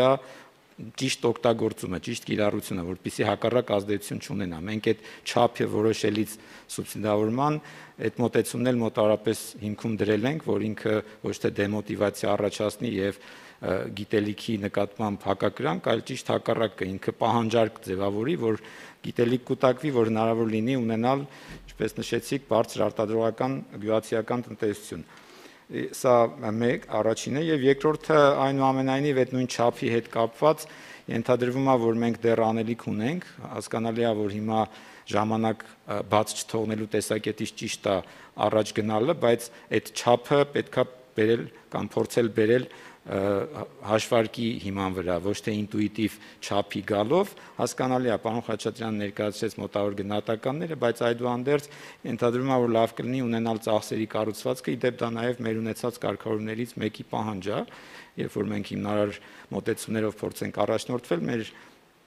կարգավորումները հուշում են, որ պետքա գնահատվի ծախսերի կառուցվածքը, շահավետ գինը եւ ըստ այդմ որոշում կայացվի, թե ինչ չափով սուբսիդավորումը տվյալ կազմակերպությանը եւ ինչ ժամանակահատվածում հնարավորություն կտա հասնել տվյալ խնդրի լուծմանը։ Կարծում եմ, սա զուգահեռ կարելի է արձանագրել, որ պետքա իրականացվի այդ չափի հետ կապված ճիշտ գնահատական, որտեղ ամենևին դեռ փաստ չի, որ մենք ունենք ճիշտ գնագոյացում նաև, որտեղ դրա վրա է կառուցված այս ամբողջ տրամաբանությունը, թե սերմացուի եւ թե վերջնական արդեն արտադրանքի վաճառքի տեսակետից, կարծում եմ սա եթե լրացվի հաջորդ շրջափուլում մինչեւ նոր հատկացումների հարցի քննարկումը մենք ունենանք ավելի լավ պատկեր եւ ամենայն դեպս ես չկարողացա գտնել ենթադրում որ պետքա հստակ ուղերձ լինի որ սա չի կարող որևէ մի շահառու անընդհատ օգտագործել նույն տարածքի համար այս գործիքը սա ենթադրում որ պետքա այդ ընդլայնման հնարավորությունը ավելի շատ ապահովի շնորհակալություն Կարծում եմ կարող ենք արձանագրել որ այս ծրագիրը 2+1 տարի ենք իրականացնելու Այսինքն 2 տարվա արդյունքով 3-րդ տարին կորոշենք, անենք թե չանենք, եւ կարծում եմ, որ այո, եթե ցանկաշրջանառության խթանման մասն էլ որպես բովանդակություն ներկայացնենք, որպեսզի իհարկե դա մեր աշխատանքը մի քիչ բարդացնում է, բայց պետքա անել, պետքա այս տարվան արձանագրել, որտեղ է օգտագործվել, որ տարածքներում Եվ մյուս տարի նույն տարածքներում չսուբսիդավորել, հակառակ դեպքում մենք չի ստացի, որ ցանկաշրջանառությունը շրջանառեցինք, այսինքն մենք այդ հողի վրա մյուս տարի թող ուրիշ բան ցանեն, իսկ այս ծրագրով ծորենը ցանեն, արդեն ինչպես պարոն Պապիկյանն է ասում, նախկինում խոպան հողերի վրա։ Եվ մինչև մյուս տարի կարող ենք մենք գուցե աշխատել, որ լիզինգային ծրագրերն էլ մի քիչ բարելավենք, որ այդ խոպան հողերի վարելու եւ այլնի հետ կապված խթանենք process-ը եւ 2+1 տարին ֆիքսենք եւ ցանկաշրջանառության պահնել ինչ որ ձևով բովանդակության մեջ ներառենք եւ պայմանավորվենք հարգելի գործընկերներ, որ այս ներառմամբ կքվեարկենք միջև ստորագրությունը այդ մասերի բովանդակությունը կհամաձայնեցվի շահագրգիռ գերատեսչությունների մեջ եւ ընթացք կտանք գործին։ Շատ լավ, եթե այլ ասելիք չկա, քվեարկության դնենք, ովքեր են դեմ որոշման ընդունմանը, դեմ չկա, որոշումը ընդունված է։ Քննարկում ենք հարց համար 39 Հայաստանի Հանրապետության կառավարության եւ Ղազախստանի Հանրապետության կառավարության միջև Հայաստանի Հանրապետություն նավթամթերքի մատակարարումների բնագավառում առևտրատնտեսական համագործակցության մասին համաձայնագրի ստորագրման մասին հարցը զեկուցող Տարածքային կառավարման եւ ենթակառուցվածքների նախարար Սուրեն Պապիկյան։ Խնդրեմ, պարոն Պապիկյան։ Շնորհակալություն, մեծարգո վարչապետ, հարգելի գործընկերներ։ Սույն որոշման նախագծով առաջարկվում է հավանության տալ Հայաստանի Հանրապետության կառավարության եւ Ղազախստանի Հանրապետության կառավարության միջև Հայաստանի Հանրապետություն նավթամթերքի մատակարարումների բնագավառում առևտրատնտեսական համագործակցության մասին համաձայնագիրը համաձայնագրի կնքման անհրաժեշտությունը պայմանավորված է Հայաստանի Հանրապետության եւ Ղազախստանի Հանրապետության միջև նավթամթերքների առաքման ոլորտում համագործակցության հետաքրքրվածությամբ Համաձայնագրով նախապես համաձայնեցված անվանացանկով եւ չափաքանակներով ԵԱՏՄ ԱՏԳ ԱԱ 27 խմբում դասակարգվող ապրանքների Ղազախստանի Հանրապետությունից Հայաստանի Հանրապետություն առաքումը ազատվում է մաքսատուրքի գանձումից։ Համաձայնագրով կողմերի իրավասու մարմինները մինչև յուրաքանչյուր տարվա դեկտեմբերի 1-ը կազմում են յուրաքանչյուր տարվա Հայաստանի Հանրապետությունում ապրանքների ներքին սպառման արտադրության, ներմուծման եւ արտահանման հաշվեկշիռը Հայաստանի Հանրապետության տարածքում եւ միջգերատեսչական արձանագրության կնքմամբ հաստատում են Ղազախստանի Հանրապետությունից Հայաստանի Հանրապետություն առաքվող ապրանքների ցանկը։ Շնորհակալ եմ, խնդրում եմ հաստատել։ Շնորհակալություն, համեցեք, պարոն։ Շնորհակալություն, պարոն վարչապետ, այս համաձայնագրի ստորագրումից եւ ավերացումից հետո ուղղակի որպեսի մի քիչ ավելի པարզ լինի հնարավորություն է տրվելու ղազախական վառելիքը որոշակի ավելի բարելավված պայմաններով ներկրել դեպի Հայաստանի Հանրապետություն, որը որ ենթադրում է, որ մեր վառելիքի շուկայում որոշակի մրցակցության հնարավորություն է ստեղծելու եւ սա շատ կարեւոր համաձայնագիր է, բավականին երկար քննարկված եւ բանակցված, մոտավորապես 1.5 տարի, եթե չեմ սխալվում, եւ ուղղակի ուզում էի շեշտել այս համաձայնագրի կարեւորությունը եւ որ այն ազդելու է ենթադրաբար բենզինի շուկայի վրա Հայաստանում։ Շնորհակալություն։ Այո, շատ կարեւոր է եւ Ինչքան էլ մենք ասենք, որ 2018 թվականից հետո մենաշնորային երևույթները մասնավորապես նավթամթերքի շուկայում մեղմացել են, բայց դա չի նշանակում, որ վերացել են, եւ այստեղ մեր սպառողների իրավունքները պաշտպանելու եւ նաեւ մրցակցությունը խթանելու հետ կապված մենք շատ անելիք ունենք եւ ես տեղյակ եմ, որ տնտեսական մրցակցության պաշտպանության հանձնաժողովը նույնպես լրջորեն զբաղվում է այս հարցով եւ մենք ինչպես սա մեր քաղաքական հանձնառությունն է, որ մենք պետքա Հայաստանից ընդհանրապես մինչև վերջ եւ անմնացորդ որևէ արհեստական մենաշնոր թույլ չտանք, որովհետեւ դա առաջին հերթին ազդում է քաղաքացիների, սպառողների իրավունքների պաշտպանության վրա, մարդիկ պետքա ունենան հնարավորություն որակյալ եւ հնարավորինս մատչելի գնով ապրանք ձեռք բերելու համար։ Պարոն Գևորգյան, դուք թեմայի հետ կապված բան ունեք ասելու համար։ Պարոն վարչապետ, շնորհակալ եմ։ Ամենաառաջինը, պարոն վարչապետ, որ ուզում եմ շատ հստակ արձանագրեմ, որովհետեւ այդ հարցը անդադ բարձրացնում են, ասում եք շուկան ազատականացվեց, կրկին անգամ ուզում եմ հստակ նշել, որ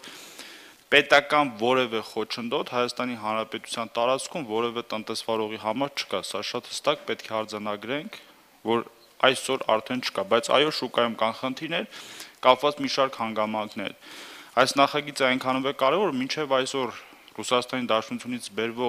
ձեռք բերվող դիզելային եւ վառելիք եւ բենզինը եւս ազատված են արտահանման մաքսատուրքից, սա ըստ էության հավասար պայման կստեղծի նաեւ այլ շուկաներից ներկրման համար եւ կարծում եմ տնտեսվարող սուբյեկտները կարողանան ել ավելի մեծ ծավալի ու ավելի հավասար պայմաններով բենզին ներկրել։ Եվ վերջապես մենք կդիվերսիֆիկացնենք մեր շուկան, կհայտնվեն նոր խաղացողներ։ Այսինքն մենք առաջի խնդիրը լուծել ենք, մենք մեր տնային աշխատանքը կատարել ենք, հիմա արդեն արտաքին աղբյուրների հարցն ենք լուծում, ինչի մասին բազմաթիվ անգամ խոսել ենք։ Շնորհակալ եմ։ Բայց պարոն Գևորգյան, այնուամենայնիվ արձանագրենք, որ 18 թվականից հետո եւ բենզինի եւ դիզվառելիքի շուկայում էական փոփոխություններ են տեղի ունեցել, որոնք իհարկե դեռևս մենք չենք համարում, որ լուծել ենք խնդիրը, բայց եկեք արձանագրենք, որ եւ բենզինի եւ դիզվառելիքի ներկրողների քանակը մեծացել է եւ մենք տեսնում ենք, թե ինչպիսի արագությամբ է մեր շուկան արձագանքում միջազգային գների փոփոխություններին։ Մենք նախկինում այդ երևույթը ունենք, երբ որ գների բարձրացմանը շատ արագ էր արձագանքում շուկան, իսկ գների չեցմանը շատ դժկամությամբ էր արձանագրում, հիմա նույնպիսի արագությամբ են արձագանքում թե նրան, եւ ես ուզում եմ այստեղ կրկին հիշեցնել մեկ ուրիշ թեմայի մասին, որ մի քանի անգամ կառավարության նիստի ֆորմատով քննարկել ենք, խոսքը բենզալցակայաններում վաճառվող բենզինի որակի եւ քանակի մասին է։ Մենք սա պետական պարտավորություն է։ Երբ որ քաղաքացին վճարում է 5 լիտր պրեմիում բենզին լիցքավորելու համար իր մեքենան, պետությունը պետք է երաշխավորի, որ այդ 5 լիտրը իրոք 5 լիտր է, պրեմիումը իրոք պրեմիում է եւ մնացածն էլ համապատասխանաբար եւ այստեղ մենք նաեւ օրենսդրական փոփոխություններ արեցինք, որովհետեւ абսուրդ վիճակ կար, որ պարզվում է, որ երբ որ բենզալցակայանին պետքա գնա ստուգես ինքը ճիշտ է լցնում թե չէ, ճիշտ բենզին է լցնում թե չէ, ինչքան 5 օր 3 օր առաջ պետքա տեղյակ պահես, որ գնալու ես 3 օր հետո ստուգես ինքը ճիշտ է լցնում թե ճիշտ չի լցնում։ Մենք այս օրենսդրական փոփոխությունները արեցինք եւ ինչքան տեղյակ ենք, տեսչական մարմինը շուկայի վերահսկողության արդեն բավական աշխատանք այս ուղղությամբ արել է։ Համեցեք, պարոն Աստ։ Շնորհակալ եմ, պարոն վարչապետ, ամբողջովին համամիտ եմ այդ նկատառումների հետ, լուրջ արդյունքներ ա տվել, մենք որոշակի քայլեր ենք այժմ ձեռնարկում առաջատար տեխնոլոգիաների կիրառմամբ այս ոլորտում լուրջ կարգավորումներ ունենալու համար։ Մենք գիտենք, որ այդ ոլորտում նաև ոչ բոլոր տնտեսվարողներն են պարտաճանաչ ՀԴՄ կտրոններ տրամադրում։ Այժմ չեմ ուզում բոլոր փակագծերը բացել, բայց քննարկումներ են շարունակվում այդ ՀԴՄ-ի տրամադրման եւ լիցքավորման հետ կապված փոխկապակցելու այդ համակարգը նոր էլեկտրոնային համակարգի ներդրման շնորհիվ, որը ըստ էության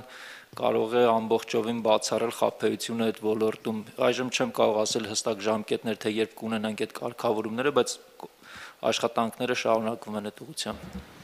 Այո, դա էլ շատ կարևոր ուղղություն, դա էլ մեր կառավարության հաջորդ հանձնարարությունն է, որ այնտեղ, որտեղ կարելի է հարցեր լուծել տեխնոլոգիական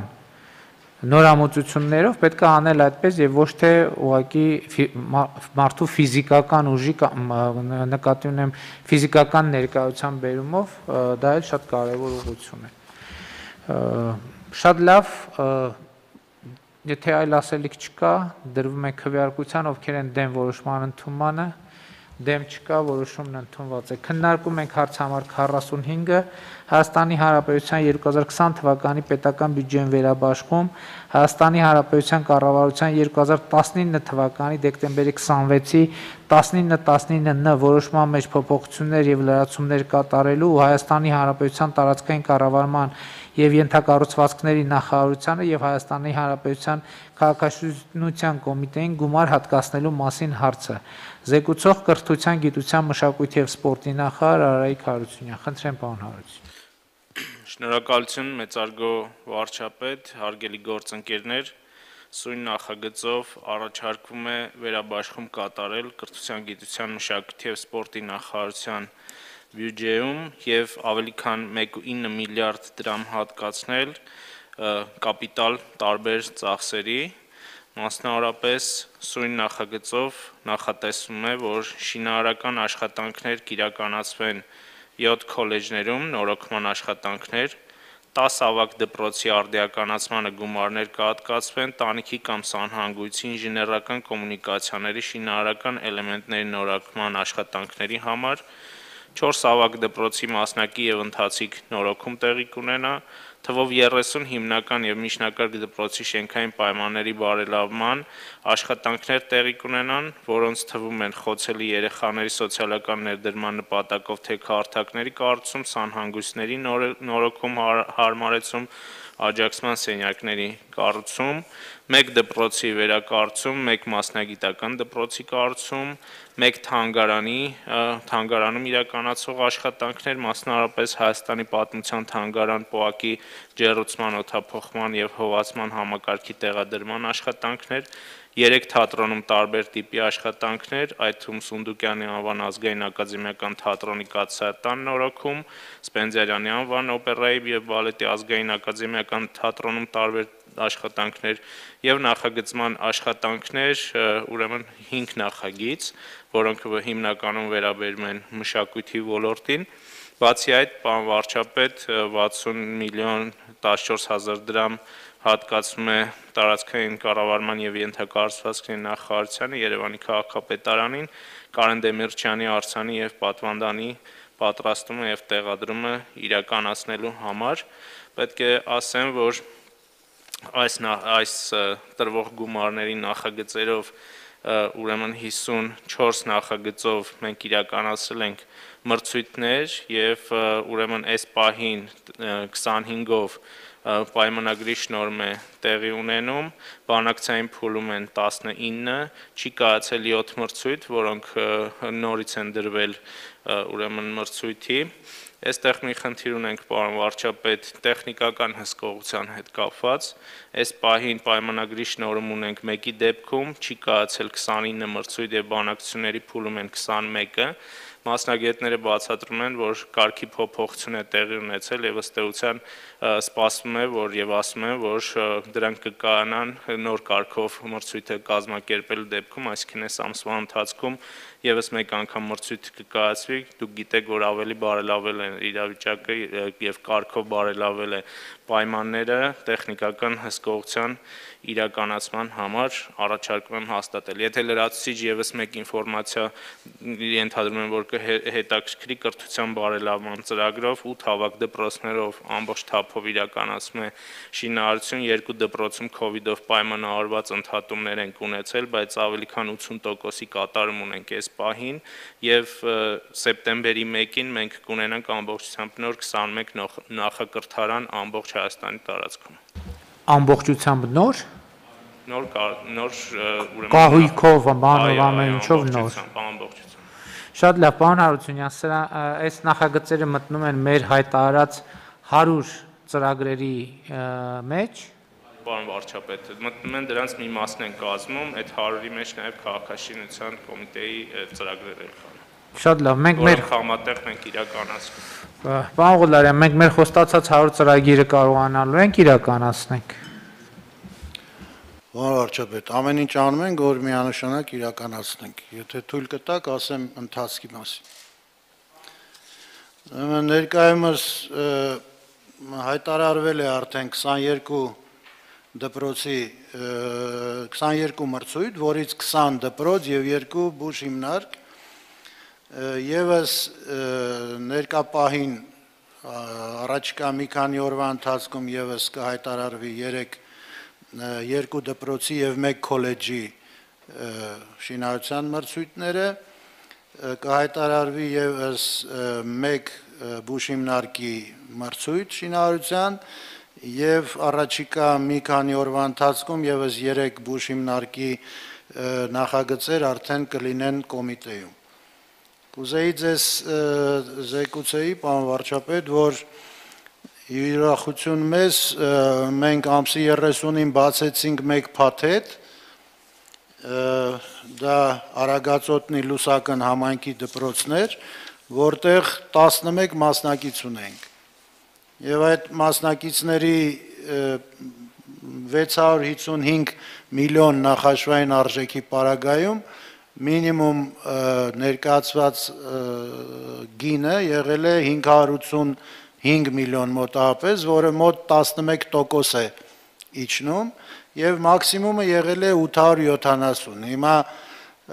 այդ process-ն է գնում, փաստաթղթերի ուսումնասիրություն, հետո պետք է մենք բանակցության հրավիրենք, եւ այսօր եւս 3 փաթեթ ենք բացում, արդեն երևի բացած կլինեն, 11:30 պետք է բացեին, եւ այդտեղ եւս մենք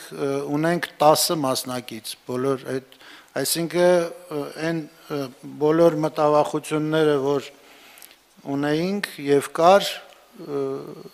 դա փարատվում է եւ հույս ունենք, որ այս process-ը կշարունակվի եւ մասնակցությունը, հետաքրքրությունը ել ավելի կմեծանա։ Կուզեի ասեի, որ ներկայումս մենք ընթացքի մեջ ունենք շինարարություն շուրջ 10 օբյեկտի, դրանք շարունակական օբյեկտներ են, Ապարանի Բաղրամյանի փողոցի 43 շենքն է, Երևանի 22-րդ դպրոցի շինարարությունն է, որը կավարտենք 21 թվականին, 143 դպրոցը կավարտենք այս տարի, Վանաձորի Թավրիզյանի անվան արվեստի քոլեջը կավարտենք այս տարի, Վանաձորի գյուղ քոլեջը կավարտենք 21 թվականին, Երևանի Օլիմպիական հերթափոխի քոլեջի հանրակացարանի շենքը, որը զրոյից են կառուցում, կավարտենք այս տարի, Մնջախաղի թատրոնը կավարտենք 21 թվականին եւ այսպես հետեւողական փորձենք, որ իրականացնենք բոլոր աշխատանքները։ Ես ուղղակի կուզեի ավելացնեի պարոն Հարությունյանին, որ այս որոշմամբ ընդունվող օբյեկտների ցանկը, եթե մենք գումարում ենք այն 100 օբյեկտների ցանկին, շատ ավելի մեծանում է, որովհետև կան բավականին մեծ թվով կրթական մշակութային օբյեկտներ, որոնք փոքրածավալ օբյեկտներ են, տանիքի վերանորոգում, ընթացիկ վերանորոգումներ եւ դրանք մեծ հաշվով ամբողջական այդ 100 քանի դպրոցի մեջ ուղղակի գումարվել է ընթացքում, որը նաև մենք ձեզ զեկուցել էինք ժամանակին։ Շատ լավ։ Ես այդ դպրոցի մրցույթի վիճակագրությունը ներկայացրեցիք մասնակիցների 10 մասնակցի։ Ես դա շատ լավ վիճակագրություն է իհարկե, բայց ես ուզում եմ ընդգծել, որ այս դեպքերում հատկապես շատ կարևորվում է բանկային երաշխիքի դերը, որովհետև հիմա արդեն կբացառվի այն իրավիճակը, երբ որ որևէ ընկերություն արհեստական փոքր գին դնելով հաղթի մրցույթում, հետո այդ պարտավորությունը չկարողանալով կատարել մեր բոլորիս կանգնեցնի փաստի առաջ։ Բանկային երաշխիքը ըստ էության հավելյալ մի լծակ է,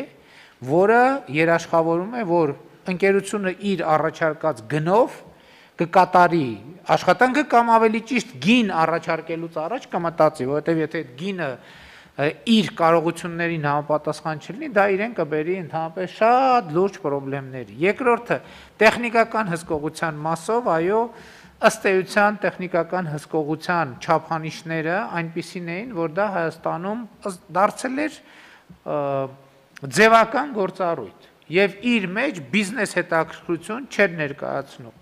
Եվ հիմա մենք փոփոխություններ արեցինք, որ արձանագրելով, որ մենք բոլորը շատ լուրջ ենք վերաբերվում տեխնիկական հսկողությանը եւ հետեւաբար նախագծային գնի մեջ իրենք տեխնիկական հսկողություն իրականացնող ընկերությունը պետքա որոշակի բիզնես հետաքրքրություն ունենա, որպեսզի գա մտնի այդ process-ի մեջ եւ մենք հույս ունենք, որ այդ փոփոխությունից հետո մրցույթներին մասնակցություն տեղի կունենա։ Համենայն դեպս մինչև հիմա մեր ունեցած փորձը ցույց է տալիս, որ լուծելի է եւ այս տարվա արդյունքներով կարող ենք ասել, որ հիմա արդեն կարծում եմ կարող ենք ասել, եթե ես սխալվում եմ, խնդրում եմ ինձ ուղղեք, որ բանկային երաշխիքի մեխանիզմը աշխատում է, նախագծերը գնում են առաջ եւ շինարարությունը տեղի է ունենում այն տարբերությամբ, որ մենք ունենք երաշխիք, որ դրանք կարող են պատշաճ ձևի կամ պատշաճ որակով, իսկ չարվելու դեպքում անորակ աշխատանք կատարող ընկերությունները կկանգնեն լրջագույն խնդիրների, ֆինանսական խնդիրների առաջ։ Սա չափազանց կարևոր արձանագրում է։ Խնդրեմ այլ ասելիք, համեցեք պարոն Հարությունյան։ Վարչապետ, ես կուզեի պարզապես պարոն Ղուլարյանից հարցնել, իսկ դրսից ընկերություններ մասնակցում են, ոչ հայաստանյան ընկերություններ այս մրցույթին, որովհետև դա էլ է շատ կարևոր, ծավալները մեծ են եւ ենթադրում եմ, որ նաեւ ներդրումներն են մեր մեծ, պետք է որ արտասահմանյան ընկերություններին հետաքրքրեն այդ Դե համենայն դեպս այդ երկու նախագծով 21 ընկերություն մասնակցել է, երկուսը հաղթելու են, 19 պարտվելու են, այդ 19 ընկերությունները այն մյուս մրցույթներին կարող են իրանք էլ իրանց աշխատանքները գտնել։ Ճիշտ եմ մեկնաբանում, պարոն Ղուլար։ Պարոն վարչապետ, շնորհակալություն։ 11 մասնակցել է 1 օբյեկտին, 3 օբյեկտ ենք մենք այսօր բացում, այսինքն 4 օբյեկտ ենք մենք ունենալու եւ այդ 3-ին ընդհանուր առմամբ 10 մասնակից է եղել։ Հիմա կպարզվի մի քանի ժամից ինչ վիճակ է։ Ես կուզեի նշեի, որ այս 11 ընկերություններից բավականի մեծ փորձ ունեցող ընկերություններ են մասնակցել եւ սա շատ ուրախացնող փաստ է։ Ընդհանուր 655 միլիոնանոց օբյեկտ է եւ մենք ունենք ընթացքում էլի օբյեկտներ, որոնք միլիարդ, 2 միլիարդ նախաշվային արժեքներ ունեն եւ կարծում եմ, որ հետաքրքրությունը էլ ավելի մեծ կլինի։ Դրսից դեռևս մասնակցություն չունենք, բայց նաեւ պարոն վարչապետ ձեր դիտարկումը երաշխիքի վերաբերյալ ուղղակի սա շատ ուրախացնում է, որ մարդիկ վստահեցին, մարդիկ գնացին ձեր խոսքի ուրեմն հայտարարությունը շատ աջակցեց, օգնեց այս գործընթացին եւ մարդիկ գտան ռեզերվներ եւ մասնակցեցին եւ հույս ունենք, որ արդյունքը նաեւ կլինի բարձր, շատ որակյալ շինարարություն պետք է իրականացնենք։ Հսկողությունը տեխնիկական շատ կարևոր էր այդ փոփոխությունը, որ կատարվեց եւ մենք հույս ունենք եւ վստահ ենք, որ երբ որ պետք է զեկուցենք կառավարությանը ընթացքի վերաբերյալ 6 ամիսների արդյունքով նույնպես դրական կլինի։ Ընդ որում ես այստեղ ուզում եմ ընդգծել, որ մենք պետքա ստանդարտների մեր բարձրացման խնդիրը անընդհատ ունենանք մեր աչքի առաջ, որովհետև հիմա ճիշտ է, մենք ասում ենք, պարծենում ենք կամ հաշվետու ենք լինում մեր հանրությանը, որ օրինակ այսօր ճանապարհաշինության որակը շատ ավելի լավ է, քան 3 տարի առաջ, օրինակ։ Բայց մենք միևնույնն է պետք է արձանագրենք, որ այս որակը, որ մենք այսօր ունենք, մենք այդ որակից ընդհանրապես բավարարված չենք։ Մենք պետք է անգամներով որակը բարձրացնենք։ Եվ սա մեր քննարկումների կարևոր նրբություններից մեկը այն է, որ մենք ոչ միայն իհարկե պետք է ներգրավենք, լավ կլինի, որ օտարերկրյա ընկերություններ գան մրցույթներին մասնակցեն, իրենց հետ բերելով նոր կուլտուրա, նոր ստանդարտներ, եւ այս ամենի արդյունքում մենք պետք է ստեղծենք վիճակ, որ մեր ընկերություններն էլ իրենց հերթին շինարարություն իրականացնեն, հենց որպես հայկական շինարարական ընկերություններ այլ երկրներում։ Եվ այս ամբողջ փոփոխությունները, որ մենք անում ենք, Սա բերելու է մի շատ կարևոր արդյունքի, հենց շինարարական ընկերությունների ստանդարտներն են փոխվելու, նրանց մրցունակությունն է փոխվելու ԵԱՏՄ շուկայում եւ ընդհանրապես միջազգային շուկայում։ Եկեք խոստովանենք, որ էլի եմ ասում, միջև հիմա Հայաստանի Հանրապետությունում շինարարության նկատմամբ կա մի այսպիսի կներեք այն բան կար, խորհրդային միության ժամանակ տենց բառ կար, չէ՞, Պադրատչիկ բառի բանարած ձևախեղված ձևը, չէ՞, փոդրատչիության տրամաբանության մեջ, սկսած հագուստից, սկսած շինհրապարակների բանից, որակից։ Եվ այդտեղ ստանդարտի խնդիր ունենք, մեր շինհրապարակները ցավոք սրտի շատ հաճախ ավելի շատ աղբանոցի են նման, քան թե նման են ինչ-որ բանի, գործունեություն ծավալելու տեսակի։ Այս process-ով մենք պետք է ստանդարտը բարձրացնենք, բանվորի հագուստից սկսած, պաշտպանության միջոցով վերջացած, նրա աշխատանքային օրվա եւ իրավունքների պաշտպանությունից սկսած, մեր նպատակը ստեղ էլ պետք է լինի բովանդակային, ոչ թե ուղղակի ճանապարհ կառուցեցինք, ոչ թե ուղղակի շենք կառուցեցինք, այլ հասանք բովանդակային փոփոխությունների, շինարարության ոլորտի բովանդակային փոփոխությունների, իսկ այդտեղ քաղաքաշինության կոմիտեն շատ մեծ դեր ունի, մասնավորապես ստանդարտների, նոր ստանդարտների ներդրման առումով եւ մասնավորապես շինարարությունների վրա իմիջայլոց տեսչական մարմինները։ Պետք է այս հարցը ուշադրության, ճիշտ է, հիմա կորոնավիրուսով շատ ամբողջությամբ կենտրոնացած ենք կորոնավիրուսի վրա, բայց շինհրապարակի որակը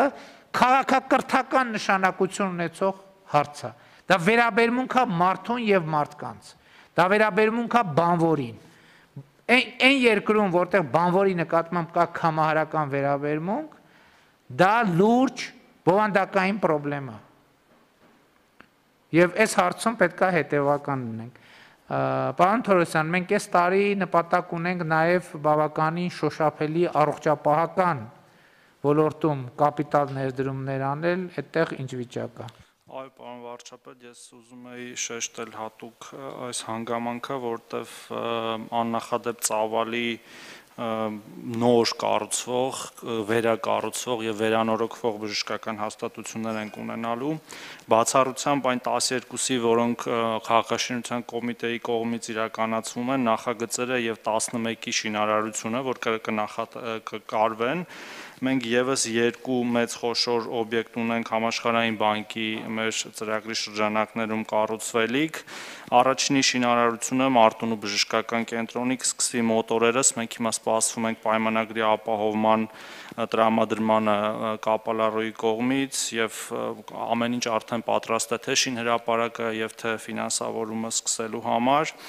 Շուտով կհայտարարվի նաեւ Վայոց ձորի բժշկական կենտրոնի ամբողջական կառուցման մրցույթը, այսինքն այս երկուսը ամբողջությամբ 0-ից են կառուցվելու եւ համապատասխանելու են միջազգային բոլոր չափանիշներին,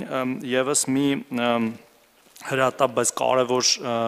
շինարարություններ հնարավորություն կունենանք շուտով անելու, սպասում ենք կայունացման եւ զարգացման եվրասիական ֆոնդի կողմից համաձայնագրի կնքմանը, կապված կորոնավիրուսային այս համավարակով կառուցելու ենք Վանաձորում նոր ինֆեկցիոն հիվանդանոց,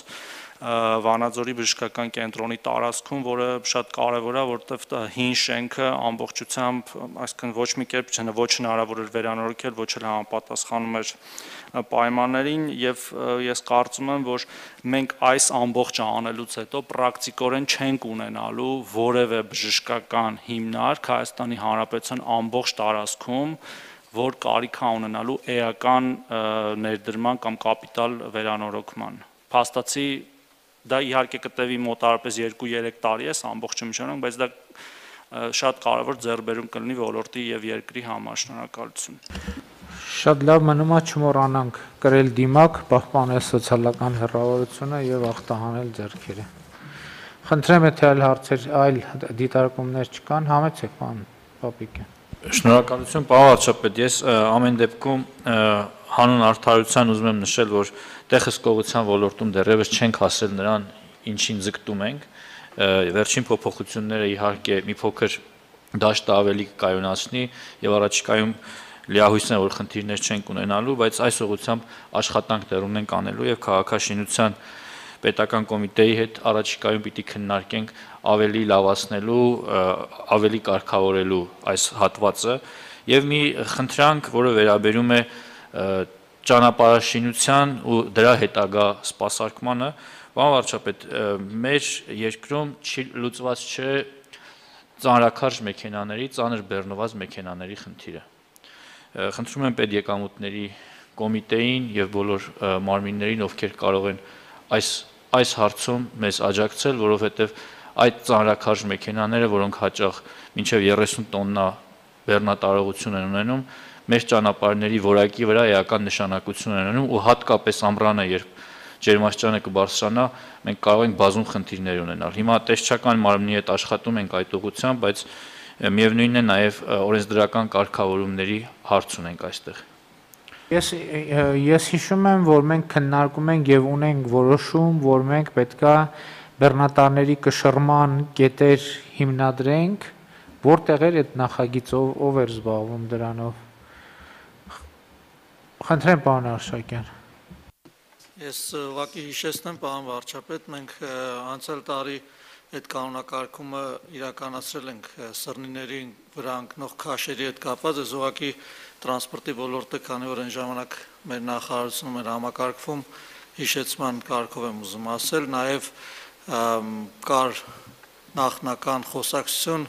ռուսական կողմի հետ, քանի որ իրենց մոտ այդ ստանդարտները արդեն դրված են եւ հսկիչ կետերը եւ կշռման կետերը արդեն առկա են եւ ամբողջական միասնական համակարգ ունեն, իրենք առաջարկում էին, որպեսզի ԵԱՏՄ-ի այս շրջանակներում մեզ մոտ նույնպես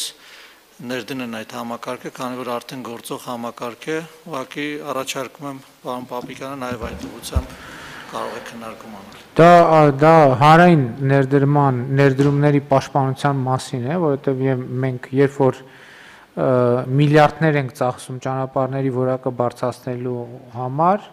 ինչ որ մարդիկ մի քանի հազար ավել աշխատելու համար այդ ճանապարհների քանդման գործով են զբաղվում, այստեղ պետքա մենք այո, այդ ծրագիրը պետքա իրականացնենք, մեր հանրապետությունում շատ չի պահանջարկը, 3 կամ 4 տեղեր այդ բեռնատարների կշռման կետերը պետքա ունենան եւ բոլոր բեռնատարները ճանապարհին պետքա կշռվեն եւ համապատասխան միջոցներ ձեռնարկվեն արդեն օրենսդրության կարգավորումներով այն բեռնատարների հետ կապված, դա կլինի կամ արգելք հետագա ընթացքի կամ տուգանքներ, որպեսզի այդ հարցը լուծենք։ Համենայն դեպս պարոն Աղաջանյան, մի հատ հասկանանք այդ նախագիծը ուր է հասել, որպեսզի հետագա ընթացքը արագացնենք։ Խնդրեմ, պարոն Ասոյան։ Շնորհակալություն, պարոն վարչապետ։ Տրանսպորտի ոլորտի հարցերի քննարկման ժամանակահատվածում այդ հարցը բարձրաձայնվել եւ քննարկվել ձեր մոտ։ Միջազգային դոնորներ կային, որոնք հետաքրքրված էին այդ ծրագրով եւ ուզում էին աջակցություն ցուցաբերեին, ընթացքի մեջ է այդ ծրագիրը, նաև ուզում եմ տեղեկացնել, որ այստեղ խնդիրը միայն սահմանից մտնող բեռնատարների մասին չի, հիմնականում այդ խնդիրը հանքարդյունաբերության ու շինարարական հրապարակների հետ է։ Ինչ տարբերություն, որտեղից է բեռնատարը, պետք է ստանդարտին համապատասխան։ Եվ ինչպես նշեց պարոն Պապիկյանը, մենք այժմ աշխատում ենք տարածքային կառավարման նախարարության հետ ու ունենք կարծեմ 1 կամ 2 ստատիկ կշերքներ, որոնք քննարկում ենք դրանց կիրառելիության, հնարավոր կիրառելու տարբերակները եւ նախնական մտածում ենք, թե որ հատվածներում տեղադրենք, մինչեւ հնարավոր կլինի այլ միջոցների ներգրավմամբ ավելի խորքային լուծումներ տան, նաեւ կա օրենսդրական փոփոխությունների անհրաժեշտություն։ Նաև պարոն վարչապետ տեղեկացման կարգով ձեր թույլտվությամբ ուզում եմ զեկուցել, որ այժմ ազգային ժողովում է գտնվում թվով 14 օրենքների փոփոխություն, որը չզեկուցվող հարցերի ձևով կառավարության կողմից հավանության էր արժանացել։ Դա քաղաքաշինական, տեխնիկական, հրդեհային անվտանգության տեսչական մարմնի օրենքների փաթեթի փոփոխությունն է, որտեղ մենք հատուկ կանոնակարգեր ենք նախատեսել պետական սուբվենցիոն ծրագրերով իրականացվող շինարարությունների ստուգման համար։ Մինչև այժմ մենք խնդիր ունեինք ստուգումների կազմակերպման անցկացման մասին օրենքի իմաստով ստուգումները, պլանային ստուգումները իրականացվում են 3 հիմնական սկզբունքներով՝ տարին 1, 3 տարին 1 եւ 5 տարին 1 պարբերականությամբ։ Եվ փաստացի նույնիսկ եթե խնդիր էր առաջանում, որոշակի խոչընդոտներ էին լինում, որպեսզի գնայինք եւ տեղում ստուգում իրականացնեինք։ Եվ այժմ այդ բացառությունը սահմանված է օրենքով, որ սուբվենցիոն ծրագրերով իրականացվող շինարարական աշխատանքների նկատմամբ ոչ միայն ճանապարհաշինության, տեսչական մարմինը հնարավորություն է ունենալու ըստ պահանջի ցանկացած պահի ստուգում իրականացնելու եւ եւս մեկ կարևոր փոփոխություն կա այդ օրենքի շրջանակներում ստուգումների մասին օրենքով ստուգման սուբյեկտ հանդիսանում է տնտեսվարող սուբյեկտը, սակայն քաղաքաշինության ոլորտը այս առումով յուրահատուկ է եւ տարբերվում է դրանից եւ առավել նպատակահարմար է ստուգումը իրականացնել ոչ թե սուբյեկտի նկատմամբ, որտեղ մի քանի մասնակիցներ կան, այլ կոնկրետ օբյեկտի նկատմամբ, այսինքն շինարարական օբյեկտի նկատմամբ այդ փոփոխությունը եւս ներառված է փաթեթում եւ հուսով ենք, որ առաջիկայում արդեն ուժի մեջ կմտնի, կքվեարկվի ազգային ժողովի կողմից եւ կյանքի կկոչվի։ Շատ լավ, անցնենք քվեարկության, հարց համար 45, ովքեր են դեմ որոշման ընդունմանը, դեմ չկա, որոշումն ընդունված է, քննարկում ենք հարց համար 35-ը մաքսային կարգավորման մասին, օրենքի 249(1) հոդվածում նշված անձանց կողմից մաքսային վճարների արտոնությամբ Հայաստանի Հանրապետության ներմուծվող անձնական օգտագործման ապրանքների բնաիրային չափերը սահմանելու եւ Հայաստանի Հանրապետության կառավարության 2015 թվականի նոյեմբերի 12-ի համար 1312N որոշումն ուժը կորցրած ճանաչելու մասին հարցազեկուցող Պետական եկամուտների կոմիտեի նախագահ Էդվարդ Հովհաննիսյան։ Խնդրեմ, պարոն Հովհաննիսյան։ Շնորհակալություն, պարոն վարչապետ, հարգելի գործընկերներ, օրակարգի 35-րդ հարցով քննարկման է ներկայացվում մաքսային կարգավորման մասին օրենքի 249(1) հոդվածում նշված անձանց կողմից մաքսային վճարների արտոնությամբ Հայաստանի Հանրապետություն ներմուծվող անձնական օգտագործման ապրանքների բնաիրային չափերը սահմանելու եւ Հայաստանի Հանրապետության կառավարության 2015 թվականի նոյեմբերի 12-ի համար 1312N որոշումը ուժը կորցրած ճանաչելու մասին կառավարության որոշման նախագիծը 2015 թվականի նոյեմբերի 12-ի նշված նախագծով որոշմամբ ներկայումս սահմանված են մշտական բնակության նպատակով Հայաստանի Հանրապետություն ժամանող անձի կողմից ներմուծված անձնական գործածության օգտագործված իրերի եւ գույքի բնաիրային չափերը Նույն որոշմամբ սահմանված են մշտական բնակության նպատակով Հայաստանի Հանրապետություն ժամանող ֆիզիկական անձանց կողմից ներմուծվող անձնական օգտագործման ապրանքների բնաիրային չափերը Նախագծի ընդունման անհրաժեշտությունը պայմանավորված է 1704-2020 թվականին մաքսային կարգավորման մասին օրենքում փոփոխություններ եւ լրացումներ կատարելու մասին ՀՀ օրենքի ընդունմամբ, որով մաքսային կարգավորման մասին օրենքի 249 հոդվածի 10-րդ մասում կատարվել է փոփոխություն եւ սահմանվել, որ նույն օրենքի 249(1) հոդվածում նշված անձանց կողմից ներմուծվող ապրանքների բնաիրային չափերը սահմանում է կառավարությունը։ Միաժամանակ օրենքը լրացվել է նոր 249(1) հոդվածով, որով կարգավորվում են մի շարք ֆիզիկական անձանց կողմից ներմուծվող անձնական օգտագործման ապրանքների մաքսային վճարների արտոնությունների հետ կապված հարաբերությունները։ Այդ անձինք են Հայաստանի Հանրապետության տարածք մշտական բնակության տեղափոխվող ճանաչված կամ փախստականի հարկադիր տեղահանվածի կարգավիճակ ստացած օտարերկրյա ֆիզիկական անձինք Երկրորդ, մինչև Հայաստանի Հանրապետություն ժամանումը առնվազն 12 ամիս օտարերկրյա պետությունում ժամանակավորապես բնակված միության անձինք եւ երրորդ, ՀՀ կառավարության սահմանված գործունեության ոլորտներում Հայաստանի Հանրապետությունում աշխատանքի թույլտվություն ստացած օտարերկրյա ֆիզիկական անձինք։ Հաշվի առնելով, որ ներկայումս 2015 թվականի նոյեմբերի 12-ի համար 1312N որոշմամբ սահմանված են միայն մշտական բնակության նպատակով Հայաստանի Հանրապետություն ժամանող ֆիզիկական անձանց կողմից ներմուծվող անձնական օգտագործման ապրանքների բնաիրային չափերը, անհրաժեշտություն է առաջացել սահմանել վերը նշված բոլոր անձանց կողմից ներմուծվող անձնական օգտագործման ապրանքների բնաիրային չափերը, ինչպես նաև ուժը կորցրած ճանաչել Հայաստանի Հանրապետության կառավարության 2015 թվականի նոյեմբերի 12-ի համար 1312N որոշումը։ Պարոն վարչապետ, օրակարգի 36-րդ չզեկուցվող հարցով նախատեսված է նաև սահմանել նույն անձանց կողմից պահանջվող փաստաթղթերի կարգի տրամադրման վերաբերյալ նախագիծ, որը նույնպես բխում է 2020 թվականի ապրիլի 17-ին մաքսային կարգավորման մասին օրենքի 249 եւ 249(1) հոդվածում կատարված օրենսդրական փոփոխություններից։ Խնդիրը կայանում է նրանում, որ նոր նախագծով սահմանվել են տարբեր կարգավիճակ ունեցող մի շարք անձինք, ինչպես թվարկվեցինք, իսկ նախկին օրենքի կարգավորմամբ խոսքը գնում էր միայն կարգավորումը վերաբերում էր միայն Հայաստանի Հանրապետություն մշտական բնակություն ժամանող ֆիզիկական անձանց։ Այսքան ըստեյության խնդրում եմ հաստատել։ Խնդրեմ, պարոն Սինանյան։ Շնորհակալություն, պարոն վարչապետ։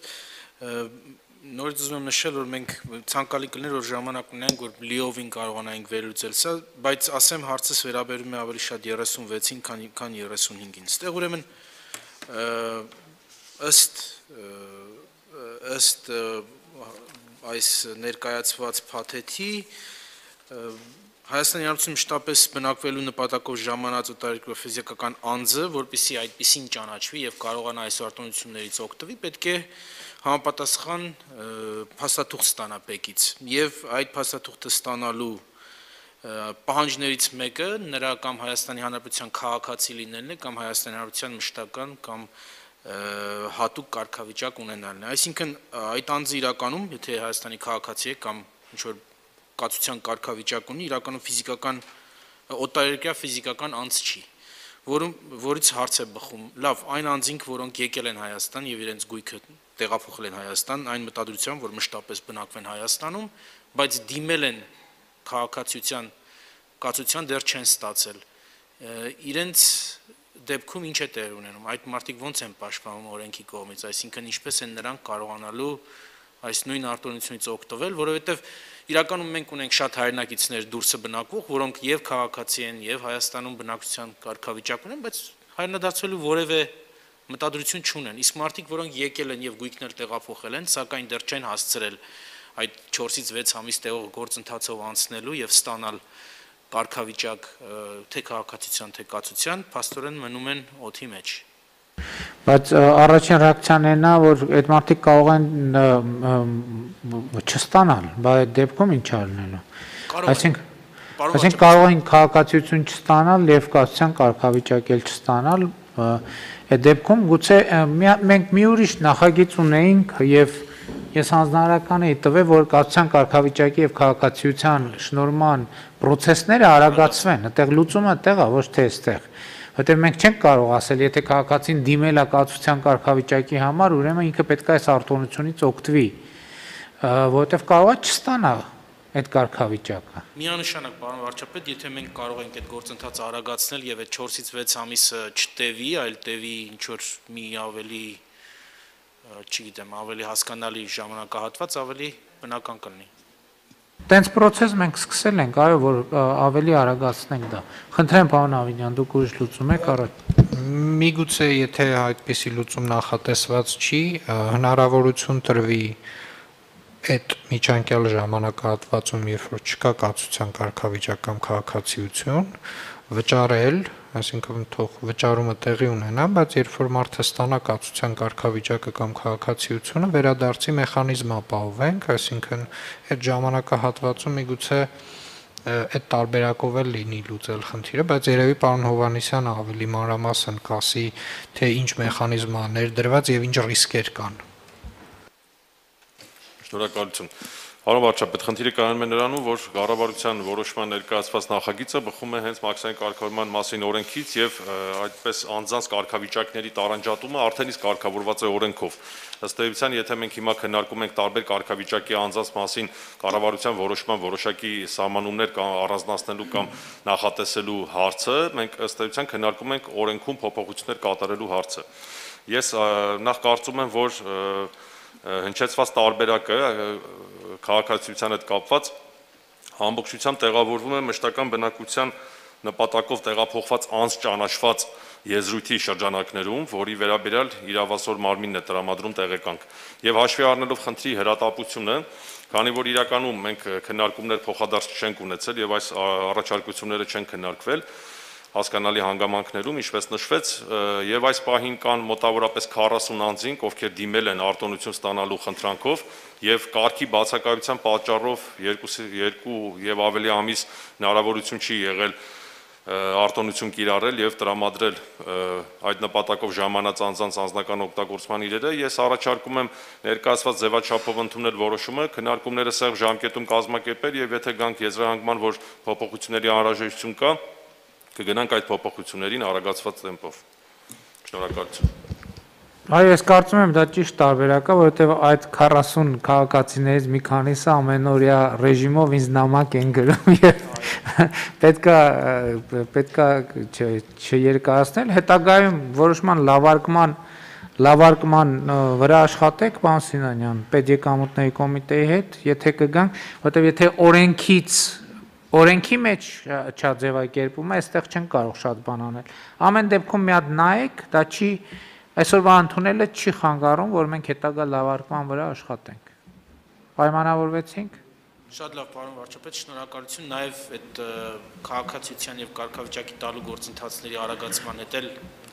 Այդտեղ էլ արտահայտության նախարարության հետ աշխատեք եւ չէ ձեր մոտ է, չէ, պարոն Բադասարյան։ Պարոն վարչապետ, ոստիկանությունը նախագիծ էր մշակել քաղաքացիության միջգերատեսչական հանձնաժողովի հետ աշխատանքների հետ կապված, իսկ միջգերատեսչական հանձնաժողովի բուն ուղղակի կազմակերպչական հարցերով հիմա հնարավոր է հեռակա քվեարկությամբ, այսինքն այդ մարմինների հավաքվելու process-ն ենք կրճատել։ Մյուսը մենք նախարարության գործառույթների տեսանկյունից ներկայացրել էինք առաջարկ, որպեսզի այդ փուլը ընդհանրապես չլինի միջգերատեսչական հանձնաժողովի, որտեղ հիմնականում եզրակացությունները տրվում են ոստիկանության եւ ոստիկանության կողմից եւ ըստ դրա լինում է քվեարկությունը, ինչը հաճախ ձևական process էր։ Այդ բոլոր աշխատանքները ընթացիկ փուլերն են։ Շատ լավ, պարոն Սինանյան, ներգրավեք աշխատանքների մեջ, տեսեք ձեր կարծիքն էլ ասեք, համեցեք։ Շնորհակալություն, պարոն Հովհաննիսյան, այդ 40 անձիկ արդեն Հայաստանում են, թե դիմել են, որպեսզի ծրագրավորեն իրենց Հայաստան գալը։ Եվ Հայաստանում են եւ դիմել են։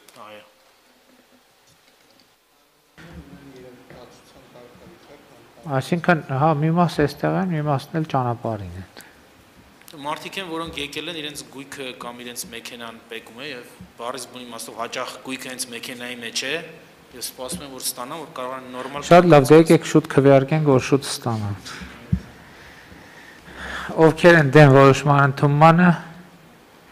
դեմ չկա, որոշումն ընդունված է, հարգելի գործընկերներ, մեր նիստի օրակարգը սպառվեց, շնորհակալություն։